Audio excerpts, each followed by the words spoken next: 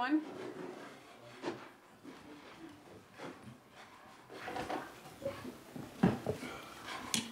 I'm going to reconvene our Board of Supervisors meeting for Monday, May 1st.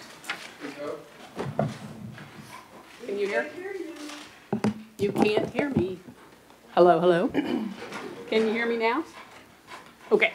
Reconvening the meeting, and we are going to go straight into, we didn't have a closed meeting, so we're going straight into the public hearings. Yes, ma'am. It's up here. You have three public hearings on your schedule tonight. The first two will deal with matters that aren't concerning the Planning Commission. The Planning Commission will then convene, and then you'll have a public hearing that's joint with the Planning Commission. So, commissioners, sit tight. We'll get there. So the first public hearing tonight is regarding the secondary 6-year plan. It's jointly held between the county and VDOT. The VDOT representatives are here today if you have any questions for them or on the decisions that need to be made. But each year, the Board of Supervisors holds a public hearing related to this 6-year plan, often called the SSYP, and it's in conformance with Code of Virginia, Section 33-2, 331. The board is empowered to identify how certain funds are allocated through the county and which projects they are allocated to, and most of that funding is restricted for use on unpaved roads. We have some unpaved roads in this community, and each year you go through the process of reviewing those roads that are unpaved and eligible to be hard surfaced with unpaved road funds. Generally, that means they need to have 50 vehicles per day traveling on them and meet certain geometric requirements. Several years ago, the state amended code to allow what is now referred to as a rural rustic program that reduced the standards necessary to pave these secondary roads to something closer to a pave in place as opposed to fully reconstructing those secondary roads to meet current secondary road standards.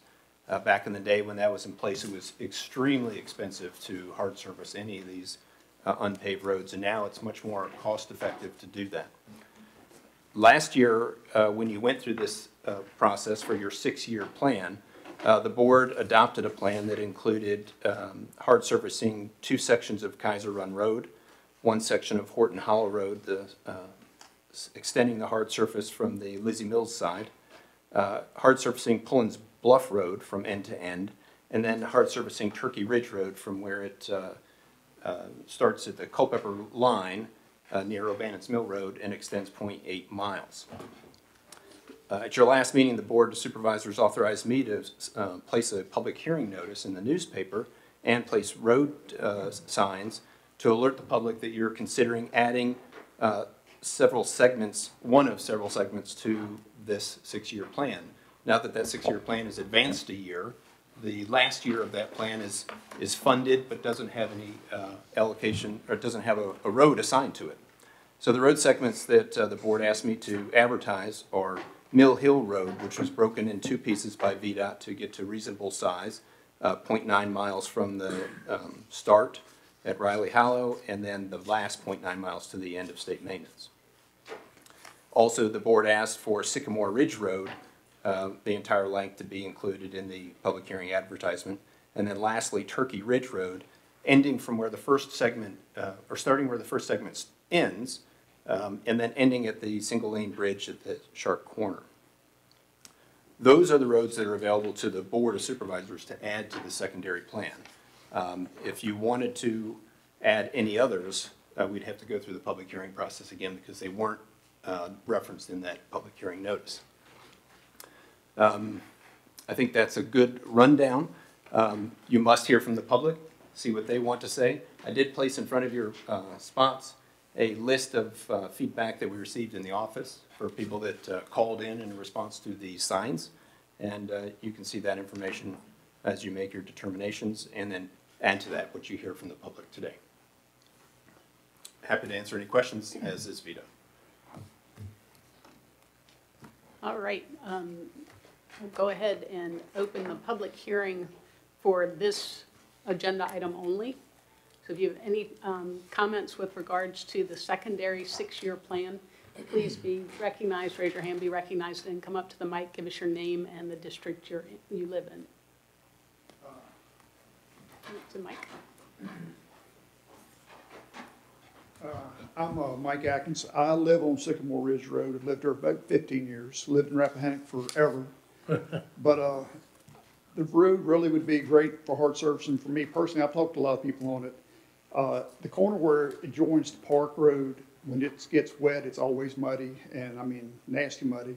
Otherwise, it's a dust storm every time you come through. And it really doesn't matter. People don't cope very much. But when you go through every day, it's kind of a hassle. In the wintertime, this year wasn't bad. Of course, it wasn't wet. But when it's wet, it's like going, you need a four-wheel drive just about to get through. And I've talked to a lot of my neighbors, not all of them, but a lot of them, and they're for it. And we hope you consider it. It'd make it much better, nicer for us. Thank you. Thank you, Mike. Yes, ma'am. I'm Carol Taylor. I live on Sycamore Ridge Road. I know that y'all are going to be working on the bridge that has to be repaired. It just kind of makes sense to just go on up that sharp, steep hill where the school bus goes every day, twice a day, and it's like a washboard. I don't see how they do it, to be honest. And the dust rolls. The people that live right on the side of the road, I don't see how they stand it because it just rolls all over their houses. I mean, one person has a pool, and I'm sure it's just filthy because the dust just rolls because it's so dry. And it gets scraped when it gets bad enough that they'll come and do it, which they do a great job, but it would be so much less work, I would think, if it was paved for the county, expense-wise. I just think it would be a great project. And it's, it's not a trail. People treat it like it's a trail, but it is a state road. So I would like it to look like a state road, so that maybe they would respect people that are on it, and most of them don't get out of the road. You have to wait till they feel like they're gonna move on. So it'd be nice to make it actually look like a real road. Thank you. Thank you. Yes, sir.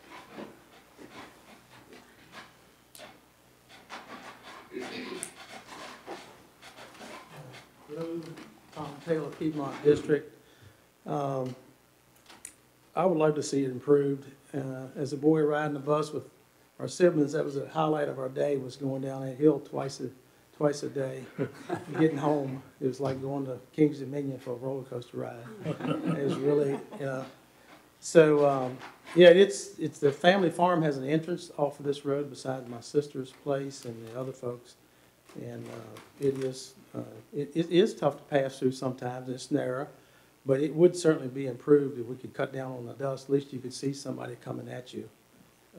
The air would be clear. So I hope you'll consider, putting this through and giving us some tar and chip or pavement or whatever we can get. Thank you. Thank you. Thank you. Yes, sir.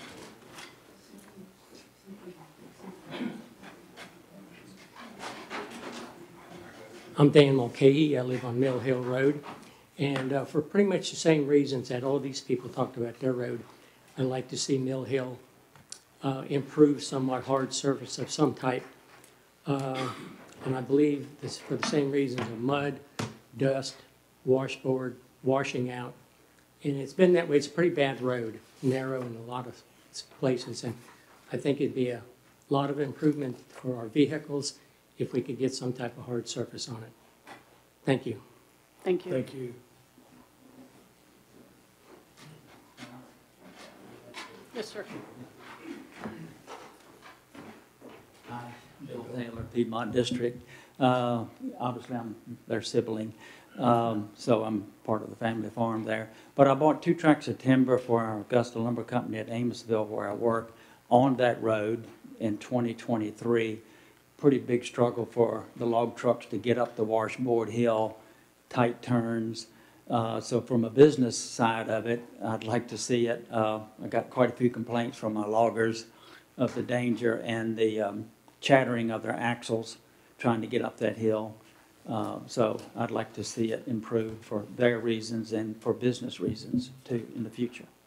All right, thanks. Thank you. Thank you. Anyone else? I do see that we have one person on Zoom. The only public comment or the public hearing is only for the 6-year plan, but if you have something to say, please raise your Zoom hand.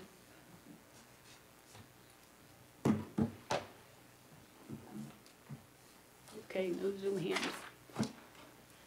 All right, at this time, I will close the public hearing and open it up to the board. And we have, obviously, VDOT here in numbers. Should we have questions? Mr. Curry, I certainly should know this by now, but every year we go through the same process and I have questions. So the priority list adopted last year, we have Kaiser Run Road, Wharton Hollow, Poland's Bluff, Turkey Ridge. Am I correct that any action taken today would be to add certain other roads to that ongoing list? Well, And- you could technically remove roads from that list. I know VDOT's working on the nearest ones because funding's already allocated to those projects. Design is happening. The first one, for example, all the grading is done. It just may have been chip sealed already this year, and there's probably just a little bit of work left.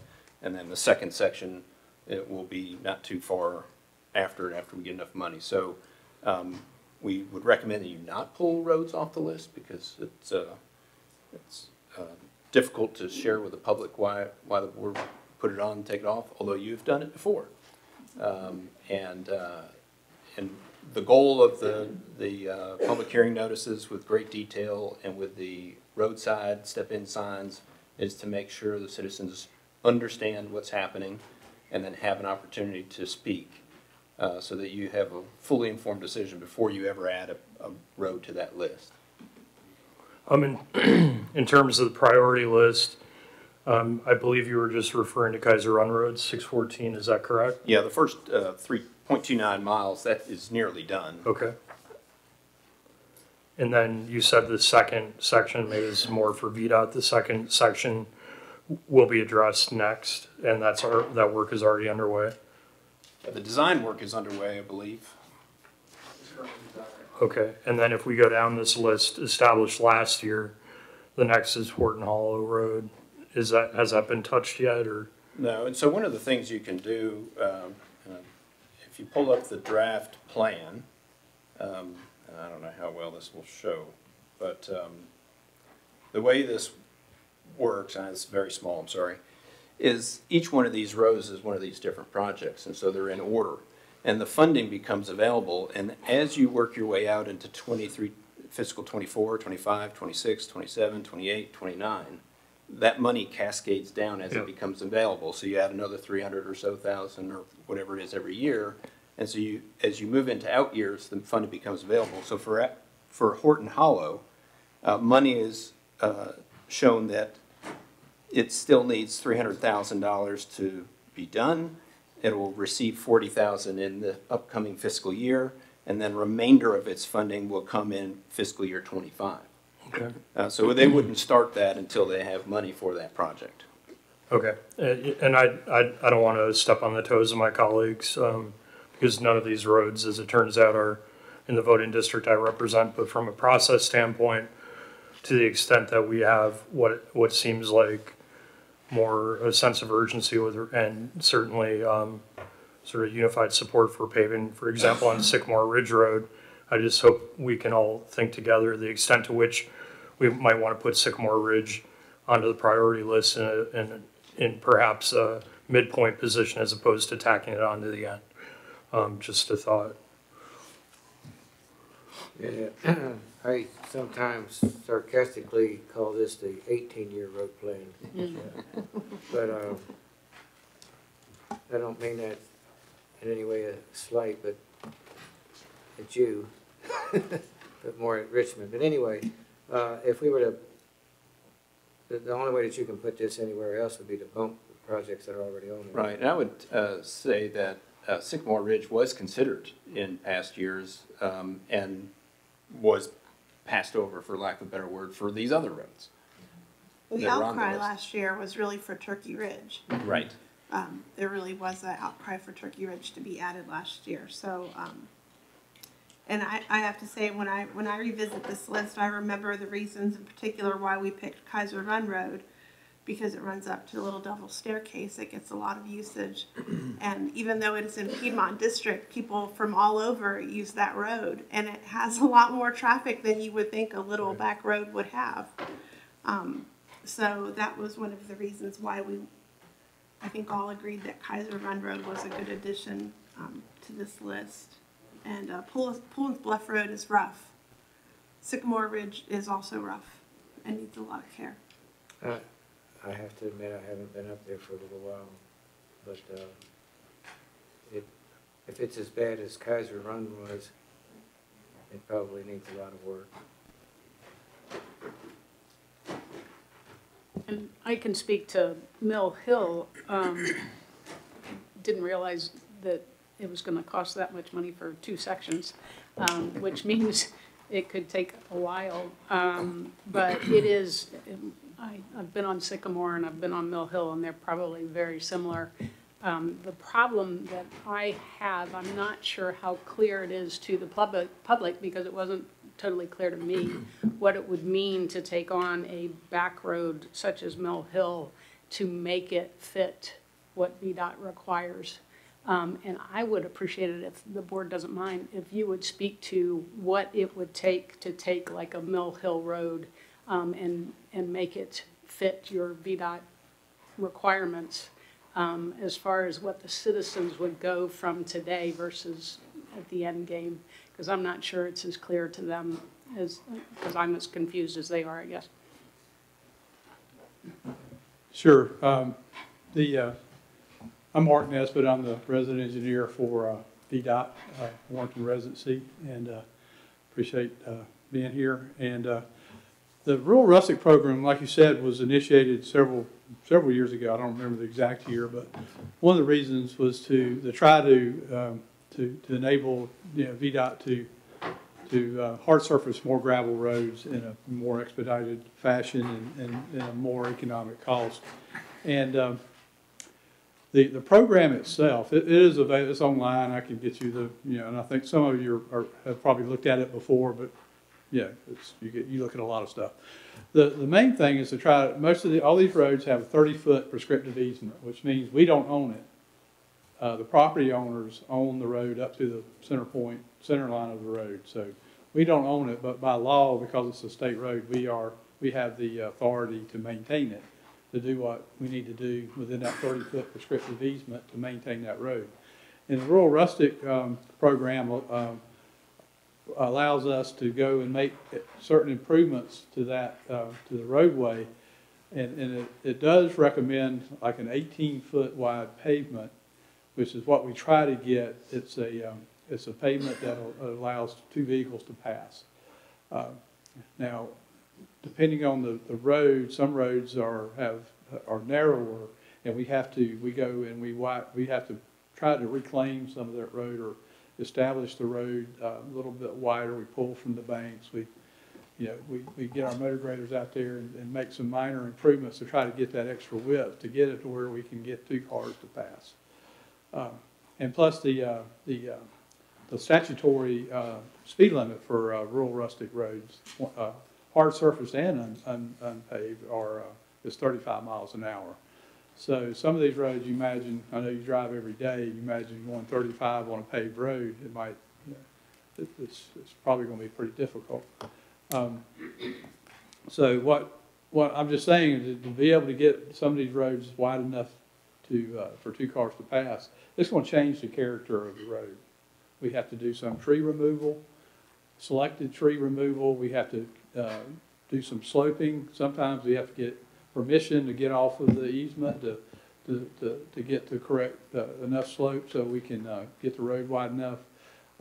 We typically bring in enough stone. We raise the road about 6 inches in grade to get a good base, and then we replace all the I believe we replaced almost all the storm drain pipes that are crossing the road to make sure that we have a good pipe that's going to last. Because most of the pipes that are in there were installed many years ago. They're corrugated metal, and a lot of them are rusted out. So we go and replace all those. And we do replace a lot of the driveway pipes because we want to get the drainage, the sideline drainage as good as we can. It's not going to be perfect because we are grading an existing gravel road that's been in place for years and years. And so we try to get a ditch where we can. We try to get a good positive drainage. We don't have to get any environmental permits other than we do if we're crossing a live stream. We have to get a permit for that if we're crossing a live stream, but we can get general permits just for the typical pipe replacement, which we can do in-house. If we're crossing like at Sycamore Ridge, at that road, we are working on it, that pipe, that 3-pipe crossing. We're working on that. We've submitted all the information in to get a permit to replace those 3 pipes. So that's in the works, and hopefully we'll get that, in August maybe. And our goal is to work on that project later on this year before the winter. But we've ordered the pipe. We've got everything ready to go. We're just waiting on the permit. But so the goal is to get them with as least environmental impact as possible. But it will change the look of the road. And I just wanted to make it clear that VDOT staff did, after looking at Mill Hill recently and providing an updated estimate, said that there are some narrow areas on that road that will require additional analysis. And I had recommended to the board that if you're of a mind to place that road on the list, I would suggest that you actually pick none of the above, add no roads to the list, and provide VDOT, next year to go and really analyze the road to determine what can and can't be done. The road on the 6th year out is not going to receive any work for a few years. Right. And so rather than putting a road on and taking it off, I would recommend you not put any road, which you are also allowed to do, and just leave that money unallocated at the end of the plan. But if Mill Hill is the area still requiring analysis from the VDOT side, why would that then lead to a decision to not add any roads, if I heard you correctly?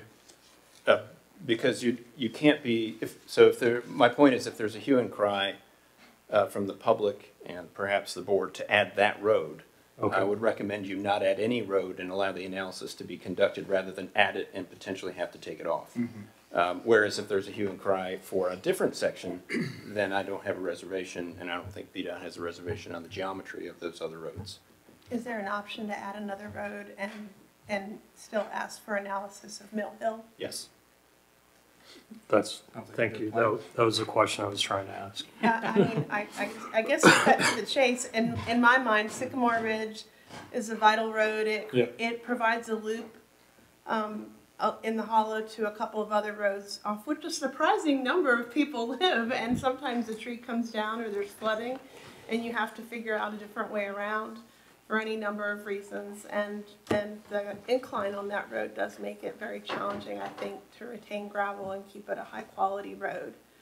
Plus, with the bridge work that's scheduled to happen soon, I think it would be really nice to have the road improvements along with the bridge improvements. So I would make a motion that we adopt the resolution by the Board of Supervisors of Rappahannock County, Virginia, adopting the secondary 6-year plan, SSYP, for fiscal years 2024 to 2029 and fiscal year 2024 construction priority list / budget, with the addition of Sycamore Ridge Road in the number 6 spot, and taking into consideration the Mill Hill project for additional analysis and consideration next year. I'll second. We have a motion and a second. Discussion? You want to repeat that? No. I guess my only point for discussion, I don't want to beat a dead horse here, but it seems, and Mark, if I missed something in your comments, that makes this more clear, I apologize and feel free to correct me. So what I understand so far is that Kaiser Run Road, that work is underway.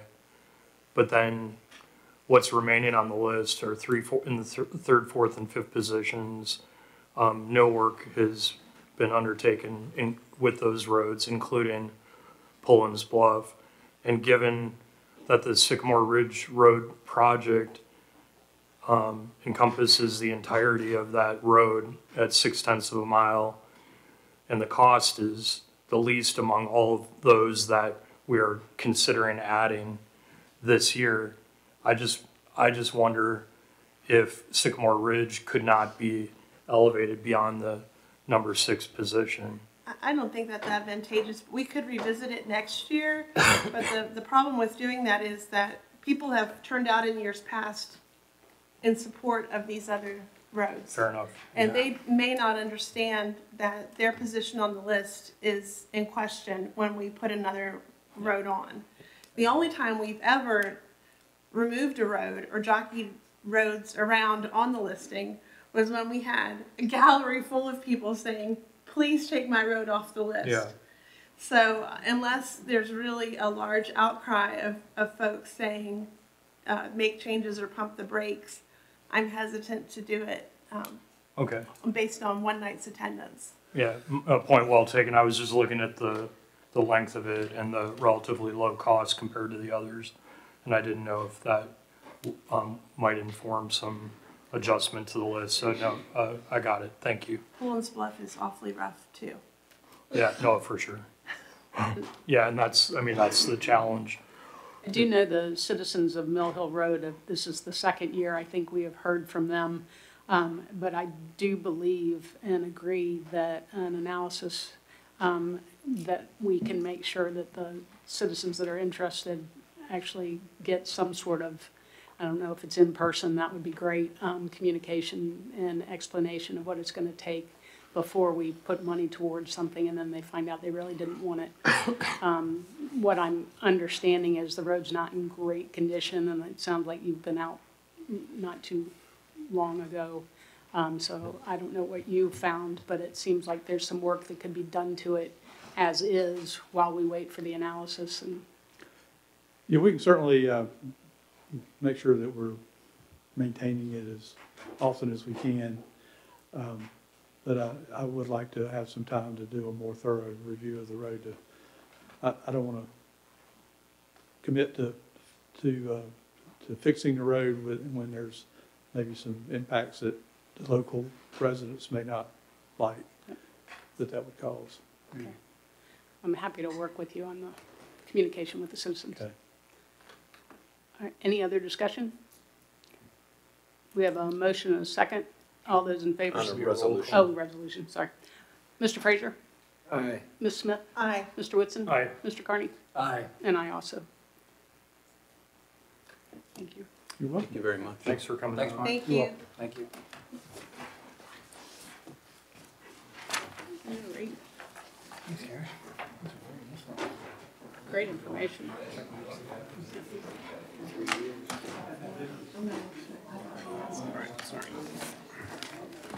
Ordinance amendment to chapter 151. Okay. Your next public hearing tonight is related to an ordinance amendment to Chapter 151, Taxation of the County Code. Virginia Code Section 15.2.2286 enables the Board of Supervisors to include in your local code provisions to withhold certain permits if taxes are not paid. The board has adopted some of those provisions within the zoning ordinance many years ago, but not all of the provisions. And you're enabled to restrict issuance of building permits and land disturbance permits in addition to those zoning permits. And right now, you do not restrict the issuance of building permits and erosion sediment control permits. So what this ordinance amendment does is it adds to your taxation chapter a single paragraph that was advertised in the local newspaper as required by the code, and that's not what I want to pull up.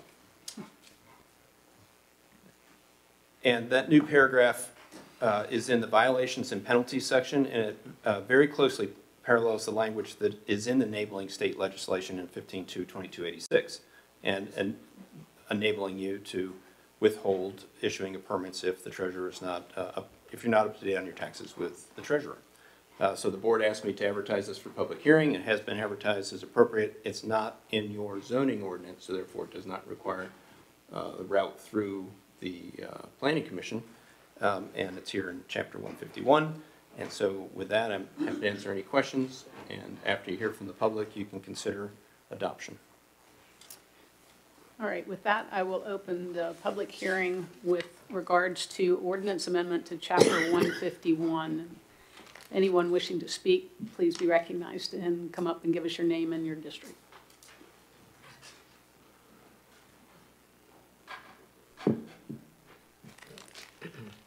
I don't think they understand that they have to say something. They have to.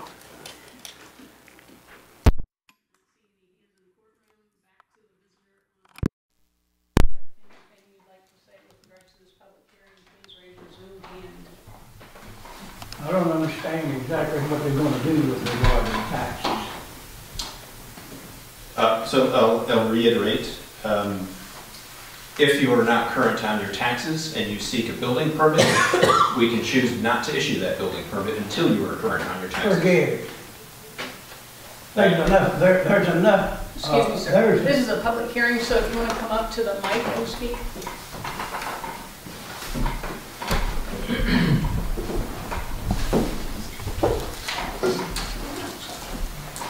Give us your name and your district, please. My name is Clyde Scott. I live on Mill Hill Road. Unfortunately, I had a medical appointment. I didn't get here in time to speak about Mill Hill Road, but I'll say something first about Mill Hill Road. Stop the analysis and fix the darn road. Mr. Scott, thank you. So now we get to the taxes. Yes, sir. The public out here has got a monster on their back. And you don't need to put any more monster on that. I pay my taxes the first day I get my tax bill. I'm right over here paying those taxes. And that's, I've been there 35 years, and I ain't missed a time. And there's people right now that are out there suffering, they can't pay their taxes. So you're gonna tell them they can't do something else because they don't pay it? It's that same type of stuff that's coming out of Washington, D.C. Next thing you know, if we criticize somebody, we're gonna be paying more taxes. And you gotta stop that. If somebody can't pay their taxes, there's a process. There's a process. You give them proper notification at a certain length of time. You sell the property if you have to. That's done all over Virginia. And this crapola of legislators sticking all these other things on is a bunch of stuff. Now, I'm sure everybody here pays their taxes just like I do. And you don't have to go out here and mess with some poor person because they can't pay their taxes. They gotta do other things. What you gotta do is stop their water, cut off their electric. So I'm not in favor of that type of foolishness.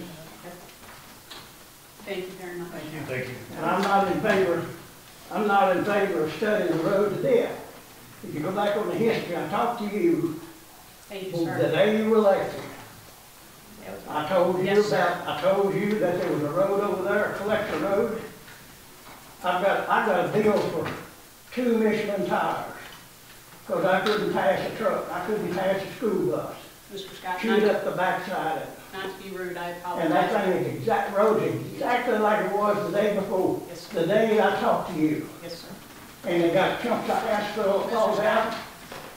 I tell you what, state went back on the end of this. Mr. Scott, I'd be happy to meet with you on your road, but right I now, met with you.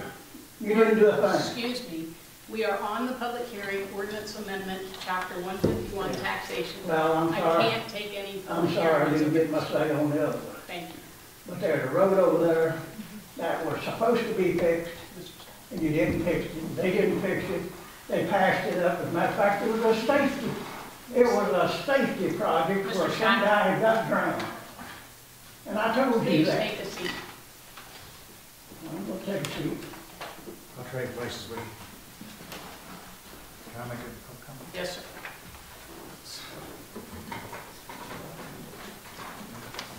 So in reference to what you're all talking about right now, I think this is something that the county treasurer has requested. It makes common sense that it's a good idea to do this.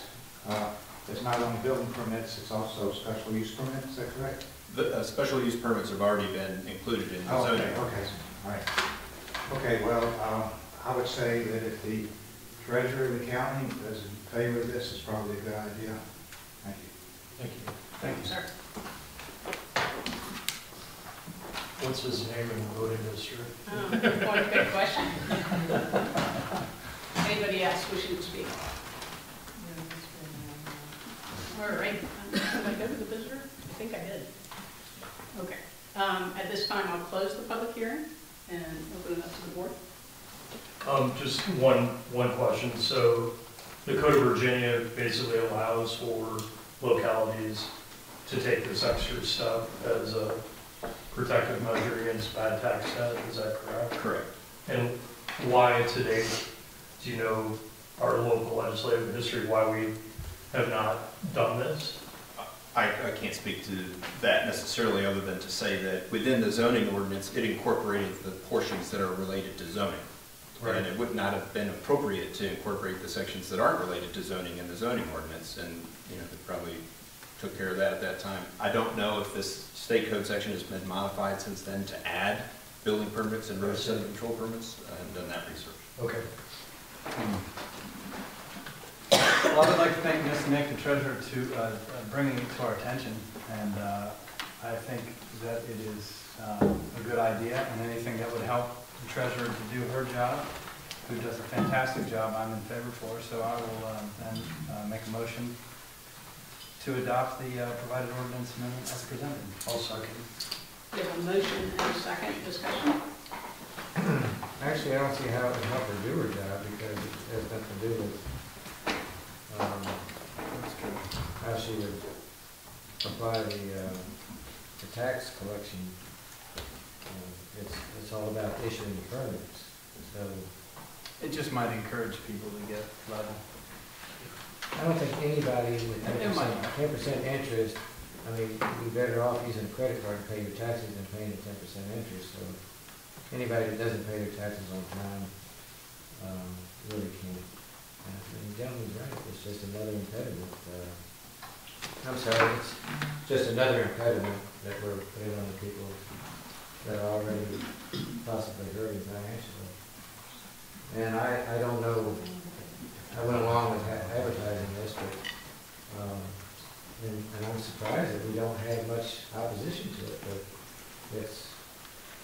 it's really, I don't think, necessary, because it doesn't, if anything, I mean, if we issue permits and these people haven't paid their taxes, they probably would be worth more money, it might be easier to sell and collect their taxes. So it might be beneficial to go ahead and do it. But if somebody's got an impediment of paying their taxes $2,000 or $3,000 before they can put up an addition on their house, I don't think it's really a good idea. Well, regarding the gentleman's previous point, I was fully in favor of the tax relief program that we were able to expand through with Ms. Graham's help. And so I agree there fully, that if there are folks that need help. Not everybody qualifies. Oh, I understand. And I think that it's hard to capture everybody. I think that is difficult. And the more people that you give tax credit to, or tax, there's two sides of that. You've got basic tax credit, but you also have the tax deferment. That's more money you have to collect from the people that are paying the taxes, because we need X number of dollars to keep the lights on. So if we're deferring people or granting relief, then we've got to take it from somewhere else. And sooner or later, if there's a tax bill that adds up, I can see maybe not giving somebody a special use permit if they owe back taxes, but building permit, I don't think it's good. I could just see a situation where it really doesn't work and it's unfair. So I see how this could be useful, especially someone who just doesn't, maybe an absentee landowner who just doesn't really want to and decides to build. I'm not going to do it. I'm just going to. And Ms. Nick came to us and said, hey, I think this could be useful, which I support because I agree. I think that you're right. When you give tax relief to one group, it means you have to make up that money somewhere else. But I consider that group that we're giving that tax relief to, it to be in need in the community. But your scenario that you just mentioned, I mean, if somebody says, I'm just gonna go ahead and build, they're either building with a permit or without one. If they're building without a permit, it's a violation.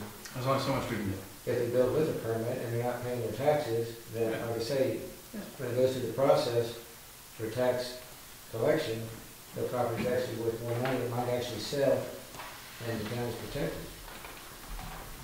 The property's worth more money. So, maybe actually shoot yourself in the foot, and I can see that. My only comment is I think Ms. Nick has done an excellent job, and I don't know that she's brought us anything in the past that hadn't been well thought out, and there's a reason for doing it. Although you may be right, Mr. Frazier, there could be instances where it is a kind of a double negative. I believe in supporting Treasurer Nick on something that's going to help. I'm not saying that she's making a bad suggestion. I'm just saying that just because she makes a suggestion doesn't mean that we have to follow it. I had a similar discussion with Mr. Goff earlier. Just because the county attorney gives us an opinion doesn't mean that we have to follow that either. Look how much trouble that got us into a couple times in the past. Yeah. There's a difference between what's legal and what's practical or the political ramifications of an opinion.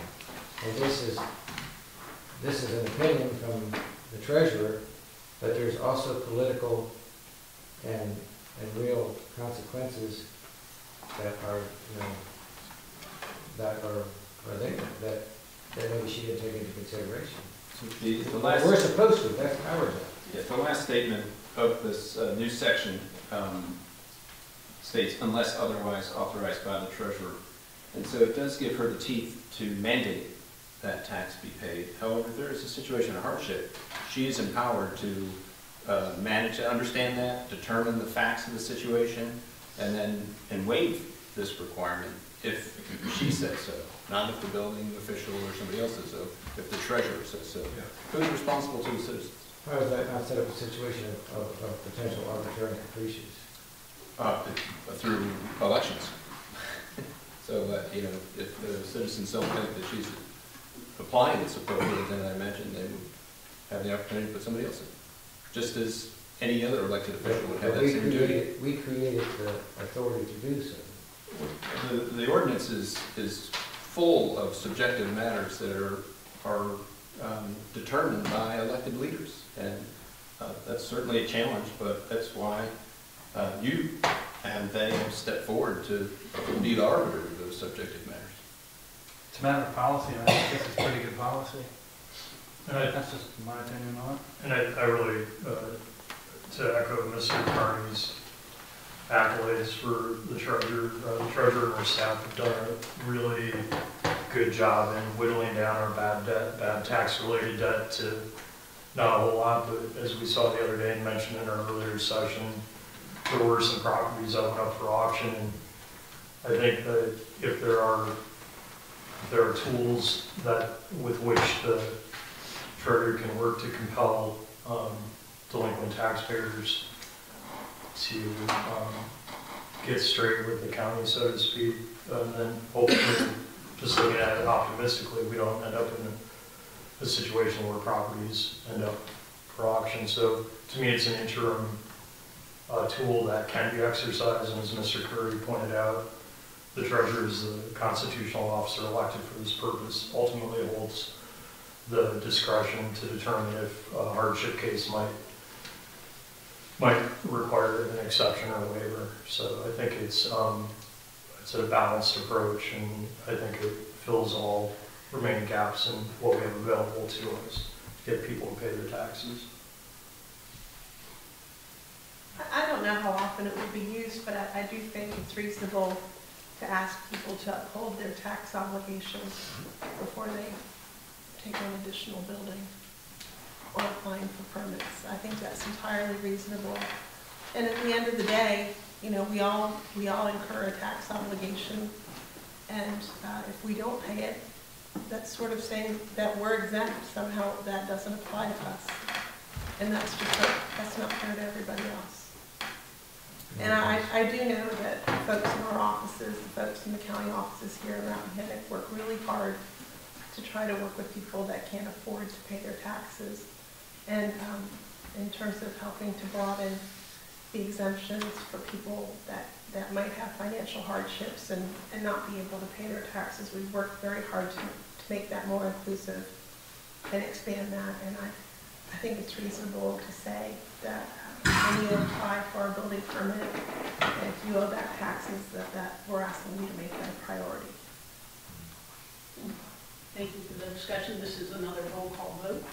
I just like to say that at no time did I mention that I thought that our constitutional officers were not doing their job. But that's what I heard, that they were all doing great jobs, and really that doesn't have anything to do with the question. The question is whether we put another impediment in front of the people that we already have one. All right, roll call vote. Mr. Frazier? Nay. Ms. Smith? Aye. Mr. Whitson? Aye. Mr. Carney? Aye. And I abstain.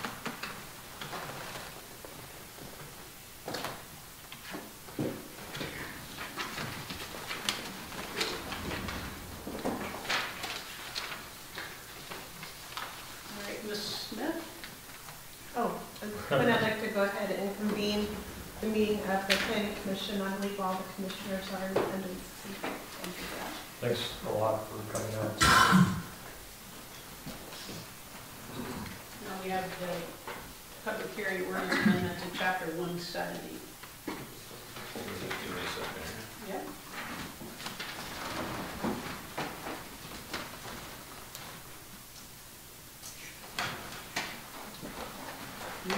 Okay.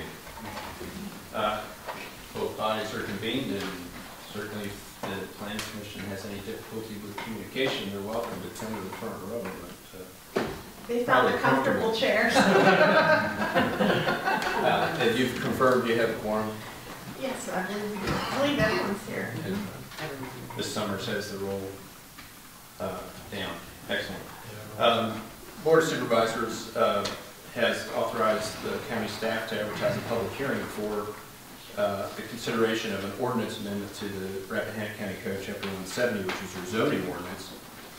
When you have zoning ordinance modification, as discussed earlier, those ordinance amendments must be considered at public hearing before the Planning Commission and the Board of Supervisors, and the Code of Virginia allows you to do that at one time as a joint public hearing. The board directed staff to advertise a joint public hearing, and that is what occurred in the newspaper, and that was done pursuant to Virginia Code Section 15.2.2204. The general process that needs to be followed for this and other joint public hearings with the Planning Commission, after an introduction, the chair can open the public hearing, you can hear from the public. The Planning Commission can then deliberate and make a recommendation to the board as to whether to adopt the ordinance amendment or not. And then, based on the public hearing and the input from the planning commissioners, the Board of Supervisors then will consider and vote on that ordinance amendment. So both steps are needed in sequence, but you need only open the hearing to the public one time. Jointly. So to the meat of the proposal, as the board is aware, your zoning ordinance has three general categories of uses. Those that are permitted by right. Those are issued or allowed through zoning permits issued by the zoning administrator. Those that are issued by special use permit, whether issued by the BZA, and those that are issued by special exception, that are issued by the Board of Supervisors. These different types of uses are, and how they're permitted, are listed in your section 170.36, which is the use table. And so that use table is full of Ps, SPs, and SEs to designate how each would be permitted. This public hearing and the ordinance amendment, which is provided with the attached documents and has been available either online or in my office for review from the public during the 2-week notice period, changes all of the SPs in the use table to SEs, identifying that those uses that would have been or currently permitted by special use permit will in the future be permitted by special exception. There are also instances throughout the rest of the document where additional cleanup was required. For example, a further section might require some special requirements in order to obtain your special use permit. And those sections had to be modified so that it's no longer said special use permit, it said special exception. And that's really the core of what was adjusted. There are a couple typos that are corrected along the way as well. Happy to answer any questions of the board if you have any, or the planning commission. And if there aren't any further questions, you can open the joint public hearing and see what the public has to say. Do any of the members of the planning commission have any questions? Then I'll go ahead and open the public hearing. And it is for the ordinance or the chapter 1.7 zoning of the county code review. Anyone wishing to speak, please be recognized and go to the mic, give us your name and your district. Jennifer Alexander, Wakefield District. That man there in the painting was my neighbor for a long time. He was a wonderful neighbor, as was Carol. And I'm here because we had some incidences on my driveway, which had to do with special permit exceptions and people not really adhering to what they agreed to when they were given their exceptions, permits. So I propose, one, that you add some sort of language in here that says family events really shouldn't need any sort of permitting. If you're going to have a wedding and you've got a large family, I really don't see that we need to have those people come in and get permission. Nor some of the local organizations where they're all people that live here, they know each other, they know what they're doing, and they're pretty careful. For instance, the Fox Hunts. They all know how to behave, they know each other, and they know it's in their best interest to behave. However, events that are advertised on the internet are an issue. And this comes under two things. One, how many people should be permitted to come up a shared driveway, mine in particular, to a permitted event?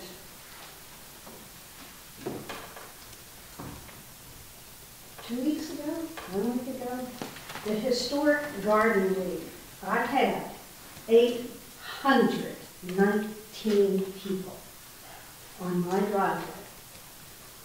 That's over 400 cars on a driveway meant for one going each way.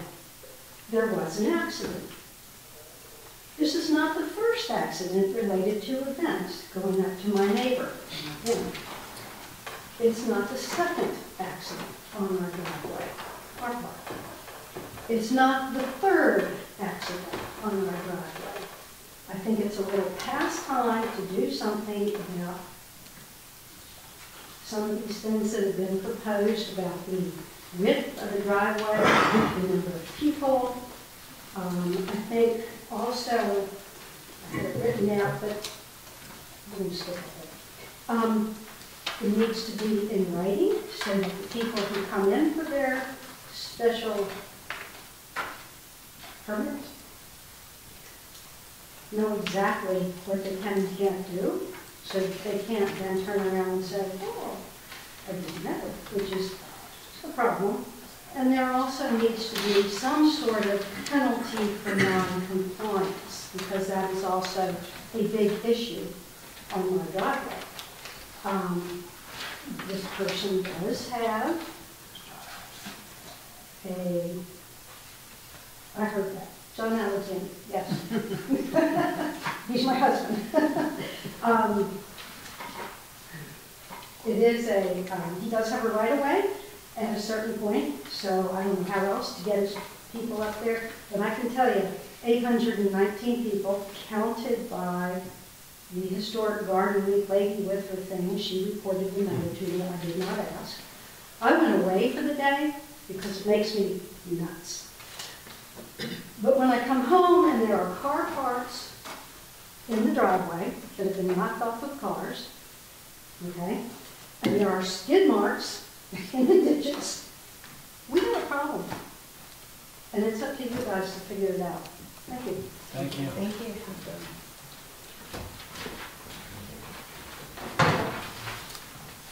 Anyone else?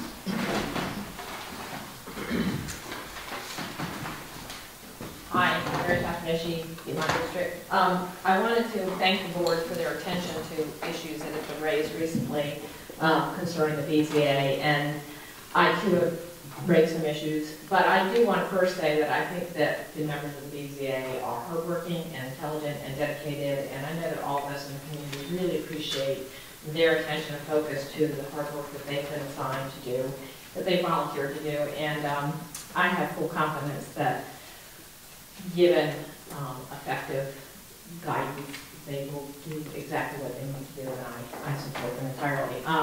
I'm agnostic on the change that is being proposed about whether an SUP should be decided by the board or the BZA. I think either board has potential to do a great job, and if the board of supervisors feels like it's better in their province to do it, I would support that as well. I have some technical concerns about the language that's proposed. And I apologize for not getting through the area. I've had health guests and been otherwise occupied. But I know that the main way you're proposing to do this is to just change in the use sections, special exceptions to, special use permits to special exceptions. But I think if you limit it to doing that, there are a number of provisions throughout the code where the BZA is mentioned as being, for example, in the additional use sections, 170-62, etc. They say, the code sections say the BZA, you have these additional uses as determined by the BZA, and you still are leaving within the general section, I think it's 147, the statement that the distinction between special use permit and special exceptions is which board decides it. So I'm concerned that if you simply change the provisions by striking out SUPs and switching them to SEs, that you're going to leave substantial confusion in the ordinance as to exactly who's deciding what, and what, therefore, substantive provisions apply when somebody applies for a permit.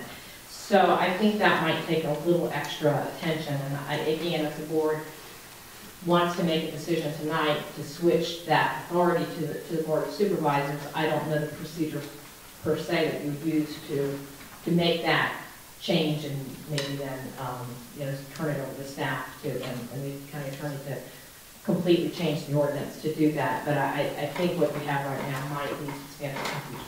So leave that for your consideration. Thank you. Thank you. Thank you. Thanks a lot. Thank you.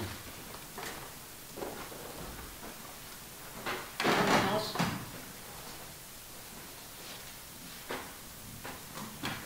Yes, ma'am. I am Bruce Piedmont. I think if the Board of Supervisors takes over this process, that you will get some training also. Thank you. Thank you. Anyone else? I see our visitors still online. If you are online for the ordinance amendment to Chapter 170, please raise your Zoom hand to be recognized.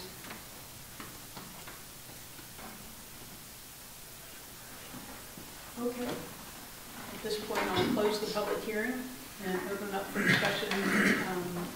Our planning commission, we can. If you'd like, I can have clarification in Ms. Ishii's comment that might be beneficial to both boards. The Board of Supervisors did want to fast track this change, and so the method chosen to do that, as is shown, is very complex to change the entire ordinance and eliminate the entire category of SUPs. And as you can imagine, you could have an entire continuum of mixture of permits that are SE and SUP. It could be 100% SE, 100% SUP, 50-50, or whatever. So going to 100% SE certainly works within the ordinance, and then references to SUP are essentially of no bearing. But the board could add any category to SUP at some time in the near future if they wanted to. That said, the Board of Supervisors and the Planning Commission have just worked through scope negotiations with the Berkeley Group to help revise the zoning ordinance. And so that first phase will begin pretty soon with a kickoff, I think, at the end of May. And that will be the process through which broader scale changes will be made to avoid that confusion. Madam Chair, I may ask the public hearing is open. No. I'm sorry. Thank you. Anything from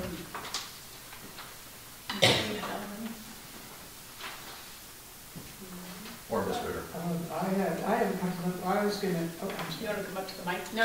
oh, sorry.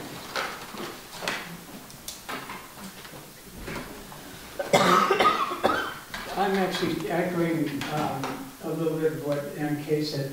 I was rereading the ordinance. It isn't simply a matter of changing SU, special use to SE. There are references to the BZA throughout that will be inconsistent if you make the change. And so if what you're planning to do tonight is to make that change, I would suggest you look through that whole ordinance for references to BZA before you do that. Then the other thing is, very quickly, the BZA actually does know the law. It may not be the same interpretation that you have, but were it not for different interpretations, there would be no lawyers. So we all know that people make their money off of different interpretations of the law. So I just want to say that. And I also want to say that, in fact, I could find no problems. The FOIA problems were, the one FOIA problem I could find was there was a sort of sluggish response to Mr. Curry's request for all of our emails pertaining to a particular case. So I just want to put that out there too. And then if these hearings take a long time. If you want to take those on, considering the fact you're about to redo an ordinance and have public hearings on all of that, if you want to make this change, I would just postpone it. And as poorly as you think the BZA is done, for the most part, we follow what the Planning Commission does. Occasionally more restrictions or fewer, but you're not in danger land. And I think the number of public hearings you're going to have on the ordinance are going to be overwhelming. I mean, totally up to you. I'm also neutral. I think the distinction between special use and special exception is really obscure and confusing and is somewhat irrational. So I think it's a good idea to put them all together. It's just a matter of the timing and how much work you all want to do. If you could try to speed the whole thing up by having it go through the county administrator and the zoning administrator, I think you're still going to run into problems because neighbors seem to get really upset about these special use permits, and somehow that's going to come back in terms of, you're going to have a hearing at some point. I guess the Planning Commission will have that, but it's hard for me to see how it gets streamlined. Also, in terms of, I think it's a great idea for you guys to know the number of people who are requesting tourist homes and the effect that has on our land use, but you could actually just get those numbers. I think it's now like 40 or something of tourist homes from the zoning administrator rather than put yourselves through what could be the agony of more public hearings. Anyway, those are just my thoughts. Thank you so much. Thank you. Would you like to hear from us? Yes, please.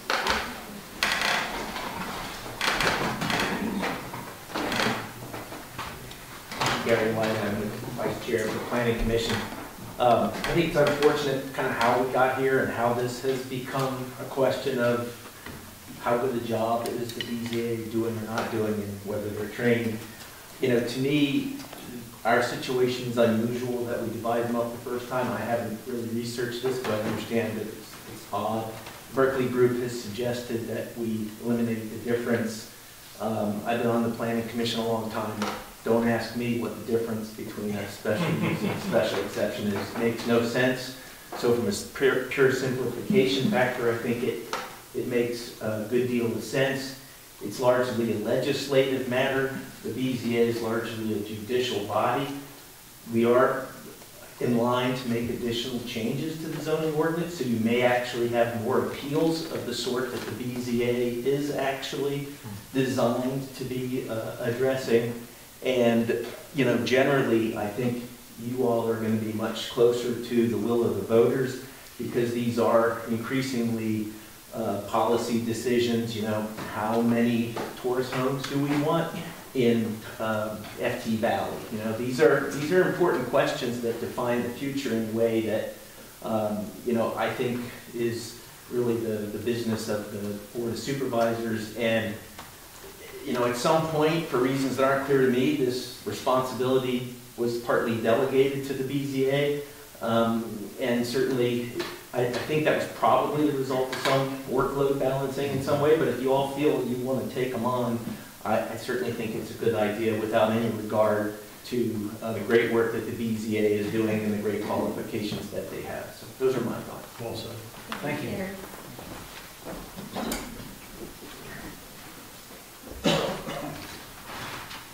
Is there anyone else in the Planning Commission that'd like to speak?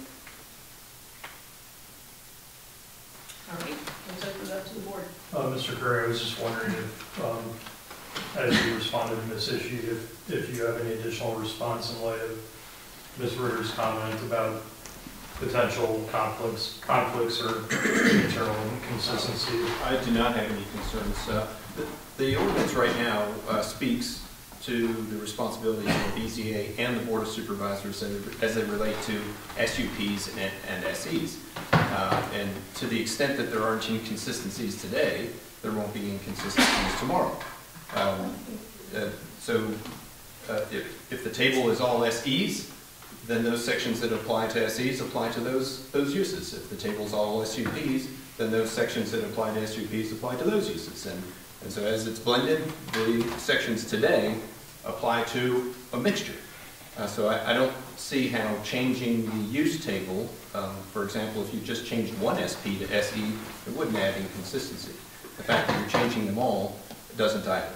Now it does potential add to confusion, and I would encourage the board through the Berkeley Group's work in phase 1 of that work and to start digging into that confusion part, and that this first phase of Berkeley Group's work is focused on process and procedure.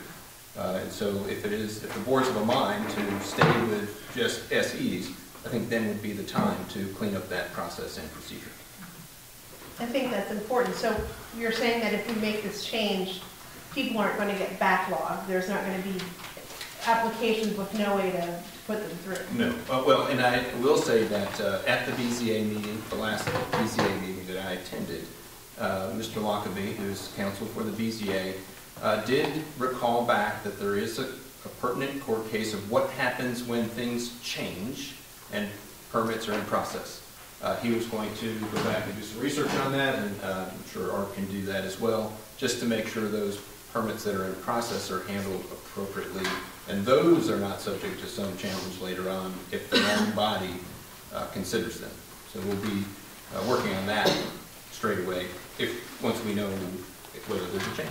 And just so my fellow board members know, when we referred matters at the last planning commission meeting, we did name both the planning, or BZA and the board supervisors as possible next stops for the application, so that we weren't precluding them from appearing in front one or the other.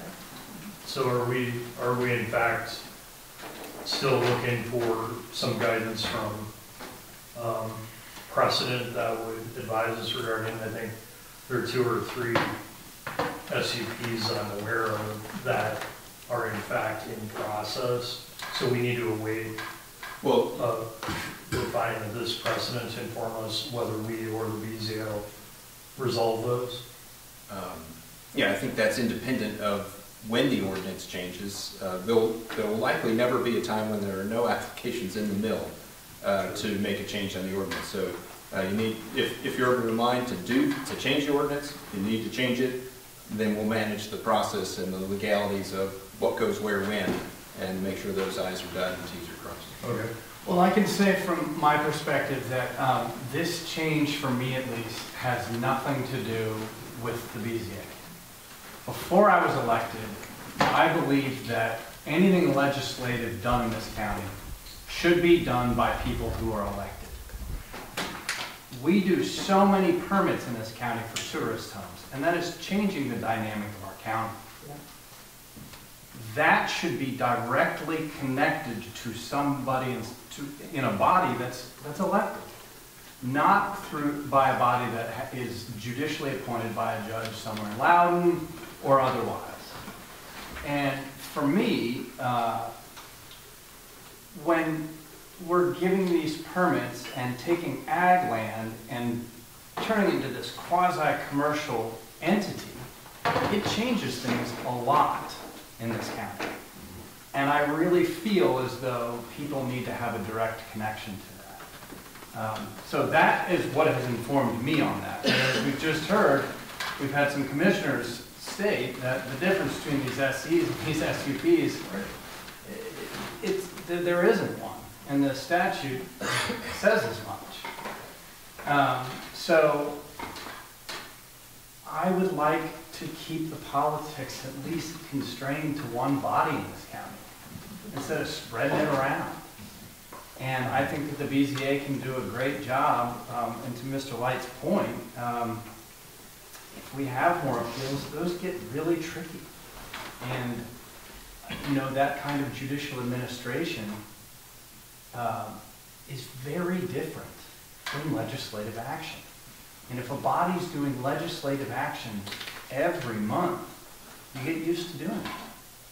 And then it's really easy to approach other things, variances, appeals in that same way. So for our small, tiny county that has so much individual character and is so unique, I just think that this process needs to be here. Now, how we go about doing that, I see, is not as clean as, just maybe having this discussion tonight, because it's really a bigger discussion. But I think that this is the first step in the process. But I really did want to say this for me is not anything to do with the BZA's recent decisions. This is something I've thought should happen for a long time. So that's where I am.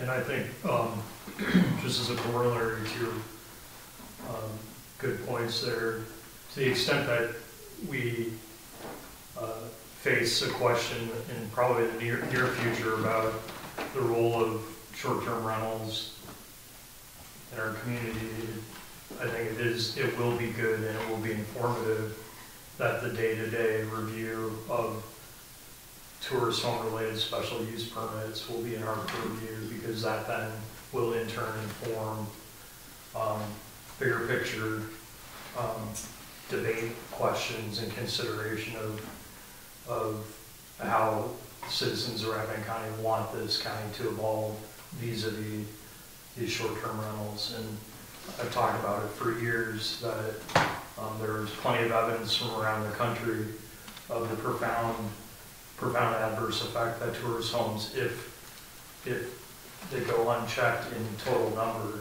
in a particular area, whether it's a neighborhood, a small town or a rural county,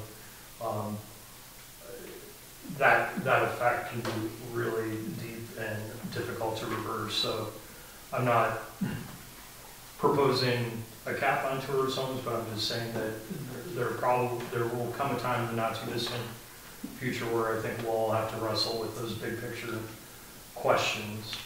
And so I think in that sense, it's logical that we would be hearing these SUPs, which the vast majority are in fact tourist home permit applications. There are very few others.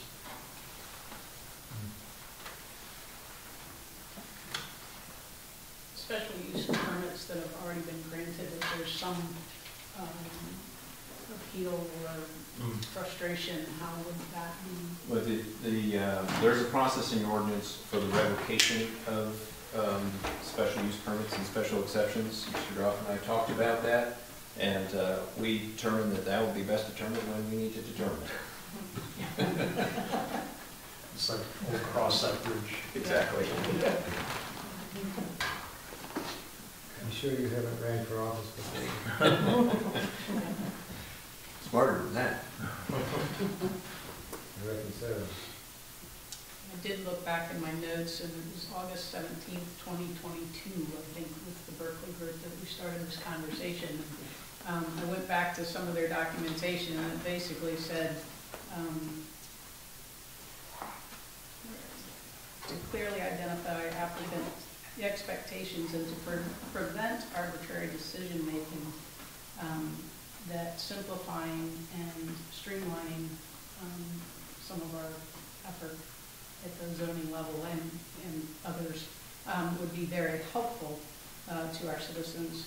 And to me, when we can't define an SUP or an SE clearly for the people that are using those words on a weekly basis, it's very difficult, I think, to explain it to the citizens that are applying for one. And I know in the Berkeley group recommendation, they said to consider changing it back. It sounds like this was done in the way past to help the board of supervisors be able to get through.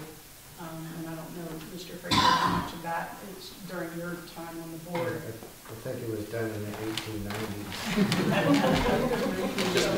Just when Airbnb was founded. The first zoning ordinance, and I'm sure Ms. Luke knows far more about it than I do, because she's practiced law here for one. I mean, she was on the BCA for some time, and she lived in the Jackson District too at one time, so she's very qualified. But I think it was 66 was the first zoning ordinance in Rappahannock County, and they've had the SUP permits since at least the 73 days. I don't know when it actually came out, but 1985. That's the current zoning ordinance. But we had SUPs by the BZA prior to that, so that was up to 1973, which you had worked on, I believe. I believe you're right. I'm straining my memory, but yes, I believe you're right. The old blue one, but Yeah. I think we both call it the old blue. But anyway, that was in a different century. So SUPs was supposed to be more of a localized thing, and the special exception would be more of a countywide importance or impact. And perhaps that worked good back then. I don't know. It seemed to. But maybe the lines are blurred a little bit more now. I don't know that either. But I don't know why it would be any more difficult for one body to do it than the other than it is a legislative act, and it seems like it's getting to be,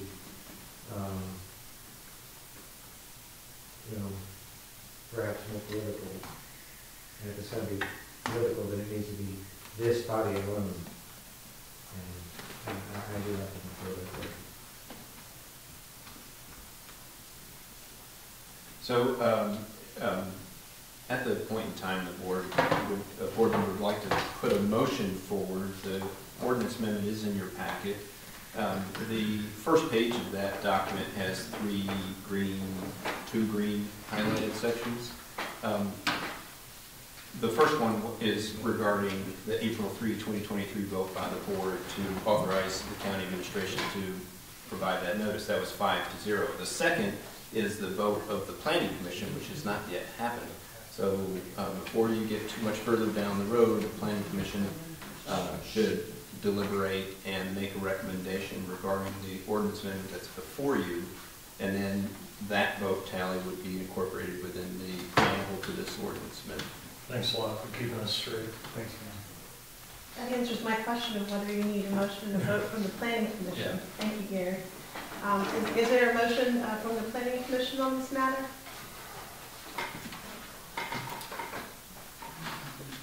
I'll move that we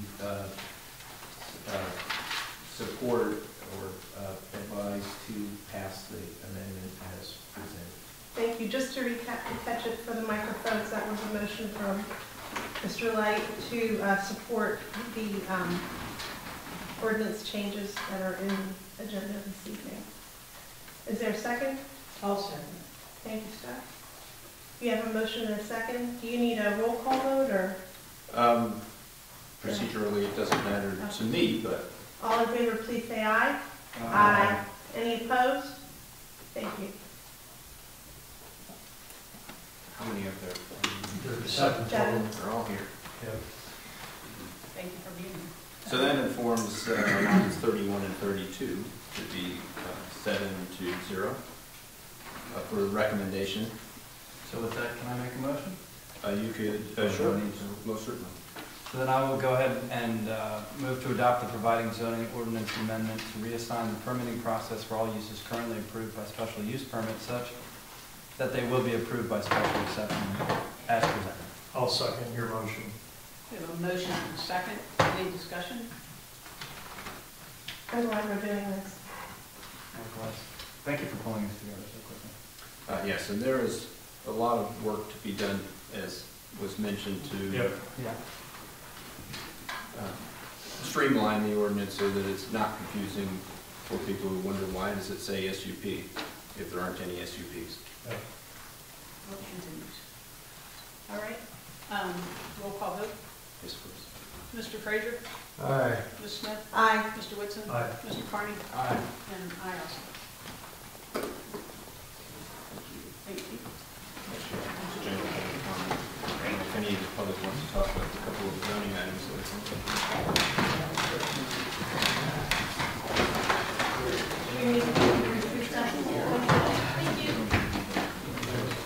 We're going to take a brief recess.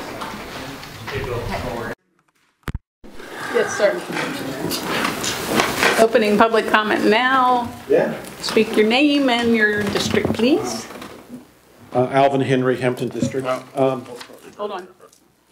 We got to make sure to record it for posterity. I'm unmuting you so the one person in Zoom land can hear you. There's been some talk about the Airbnbs that have been approved over the last number of years. And it came up in the Planning Commission a couple months ago about the numbers that have been approved and the impact and things like that. So I went and asked the Commissioner of Revenue and the Treasurer if they could put together some numbers on the actual active number of Airbnbs in the county. And I was surprised when they came back at 33 units that were actively being used, paying their fees and all like that. So I was expecting something over 100 actually, and I'm surprised to hear 33. So I think we somehow or another need to track these, and I've been spending some time in some other counties attending meetings. And Shenandoah County last month, as part of their budget and working on their fees for the various permits and everything, they enacted a fee on the Airbnbs. They determined that there was their staff was spending work on tracking these in terms of permits and complaints and being paid and all these kind of things. So they enacted a permit fee, annual permit fees on the Airbnbs. And the permit fee that they enacted, they did a study and determined that the average fee for one night stay in the Shenandoah County was $235. So they made the permit fee $235. And I think with coincidentally, y'all talked about the fees here tonight, instituting fees on applications, and I think probably we need a fee, an annual fee, and if the fee's not paid, then your business goes void. So at any point in time, we will know the exact number of people that we have. And if somebody has a permit and they haven't used it for 5 or 6 years, it should probably be void anyway. And this is one way to track this every year and to have a handle on what's going on. So that's just a little info. Thank you. Thank you, Al. Super useful. Anyone else for public comment? Yeah, because if they pay, we don't, even if they pay taxes. Okay, going to Zoom. You can't separate. Visitor, any chance you would like to speak during public comment? Please raise your Zoom hand.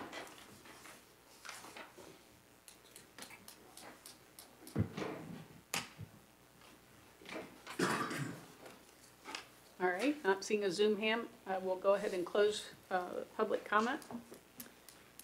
And we'll move into old business, which is draft sign ordinance discussion.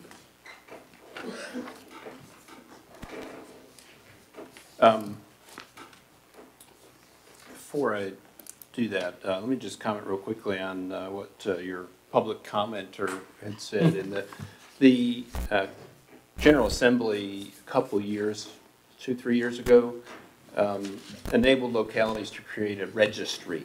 And I believe that's probably how Shenandoah County is doing that, through their registry, and then you can keep track of who's doing what and apply a fee for that registry on an annual basis. I'd be happy to reach out to folks over there to see what they did and bring some options back to the board and whoever. Yeah, because my understanding is that that now the way it works in terms of lodging tax remittance, it goes to Airbnb or HomeAway.com, and then we get a bucket of revenue. There's no way to ascribe that revenue to individual properties. So I think, as Mr. Henry described, this would be a way to. And this is something that we discussed with Ms. Graham before about how she could then begin to dig in to make sure people are compliant with taxes, those intermediaries. And I think there were some changes this year too that might have helped that area again. And that was linked to the requirement, the new requirement to report to the state what your tax rate is for lodging 30 days in advance, and the state's going to have a whole list across the state, so these intermediaries can't say, well, we didn't know what the tax was in the 95th county. How are we supposed to keep track of all these? And so I think there's a give and take with that lobby. That doesn't have a lot to do with signs, which is why we're up next, but it's a good interesting input while you're both here together. As the board is aware, the sign ordinance has been under review for a very long time. The Planning Commission worked through modifications to a draft that was prepared by staff, largely Art and I. Following that, they kicked it back to the board. The board looked at it, and it was sent off to the Berkeley Group for their review. Berkeley Group did provide some preliminary input earlier on that was incorporated into the draft that ultimately got to where we are today. Just last Thursday, I received information from the Berkeley Group, was able to digest that days following and pass that to both bodies very recently. I don't expect that you will be able to really dig into the meat of what they said, but what they shared and is attached to board docs is a memorandum and then a track changes document. The track changes document does not include all of their recommended changes. It just had the kind of the short list of easy things to change to give us a head start. They broke their recommendations down into a few different categories that included recommendations of legal significance, and this is something that Mr. Goff and I should review with the zoning administrator, recommendations of best practices, and then recommendations for increased clarity or ease of use. So with their upcoming work on the zoning ordinance, they knew that the sign ordinance, which is an article of its own and really self-contained, wasn't going to receive a lot of focus on their multi-phase approach of the zoning ordinance. And this is their kick at the can for the zoning ordinance. Not that it can't be reviewed later. So they've provided you those 3 categories of use. I'm guessing that not everybody has fully digested this memo, and I think what would be most beneficial is to discuss the process forward for this document. The Planning Commission needs to take time and really review it, understand it. Art and I need to do the same with Michelle, and then at the end of the pipe, at some point in time, there will have to be public hearings, just like you just had, for the Planning Commission and Board of Supervisors, whether they're separate or together. That can be determined at some point in time. So with that introduction, I'm happy to try to go through anything with you, but I can tell you that I don't have, I haven't digested it myself, so I don't know how much I'm going to be able to help you, or you. Are there any comments from any members of the Planning Commission? Briefly, I was Would you mind? I'm so sorry. Would you mind? I found their explanation or their suggestions for temporary signs as confusing as what we already have. And I was hoping that maybe they would give us an example of what they meant in trying to rewrite. I mean, maybe you guys can parse through it, but I was having a hard time putting it all together. So, and a lot of the recommendations on the legal significance seem to me the most complicated of their suggestions. And I thought, well, if they have an idea, it sure would simplify things. Yeah. If they would just present what they have rather than say what we making did. those. Yeah. Okay. That's it. Thank you. Anyone else? Mr. Henry?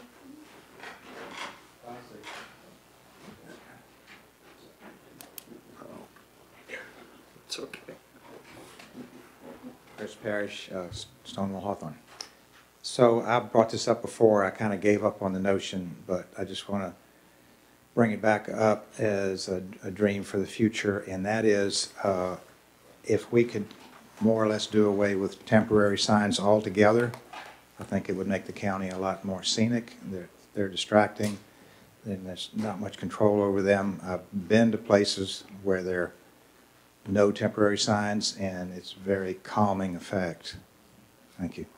Thank you. Auxiliary member. Well, you have certain privilege on the guys. I'll remember that for the future. So when we started this process with the Planning Commission, we started with a skeleton that had a lot of meat on it that was supplied by Art and Mr. Curry. And they gave us the framework to build on, and we spent a lot of time on it and increased the verbiage and put thought and practice into it. And so now it's gone through the Berkeley group, which is a good asset, and they've come back with multiple pages of recommendation.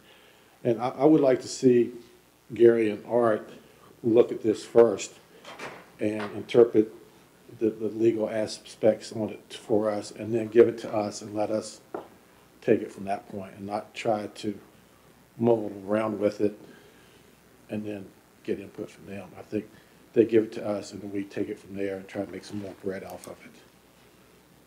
Thanks. Thank you.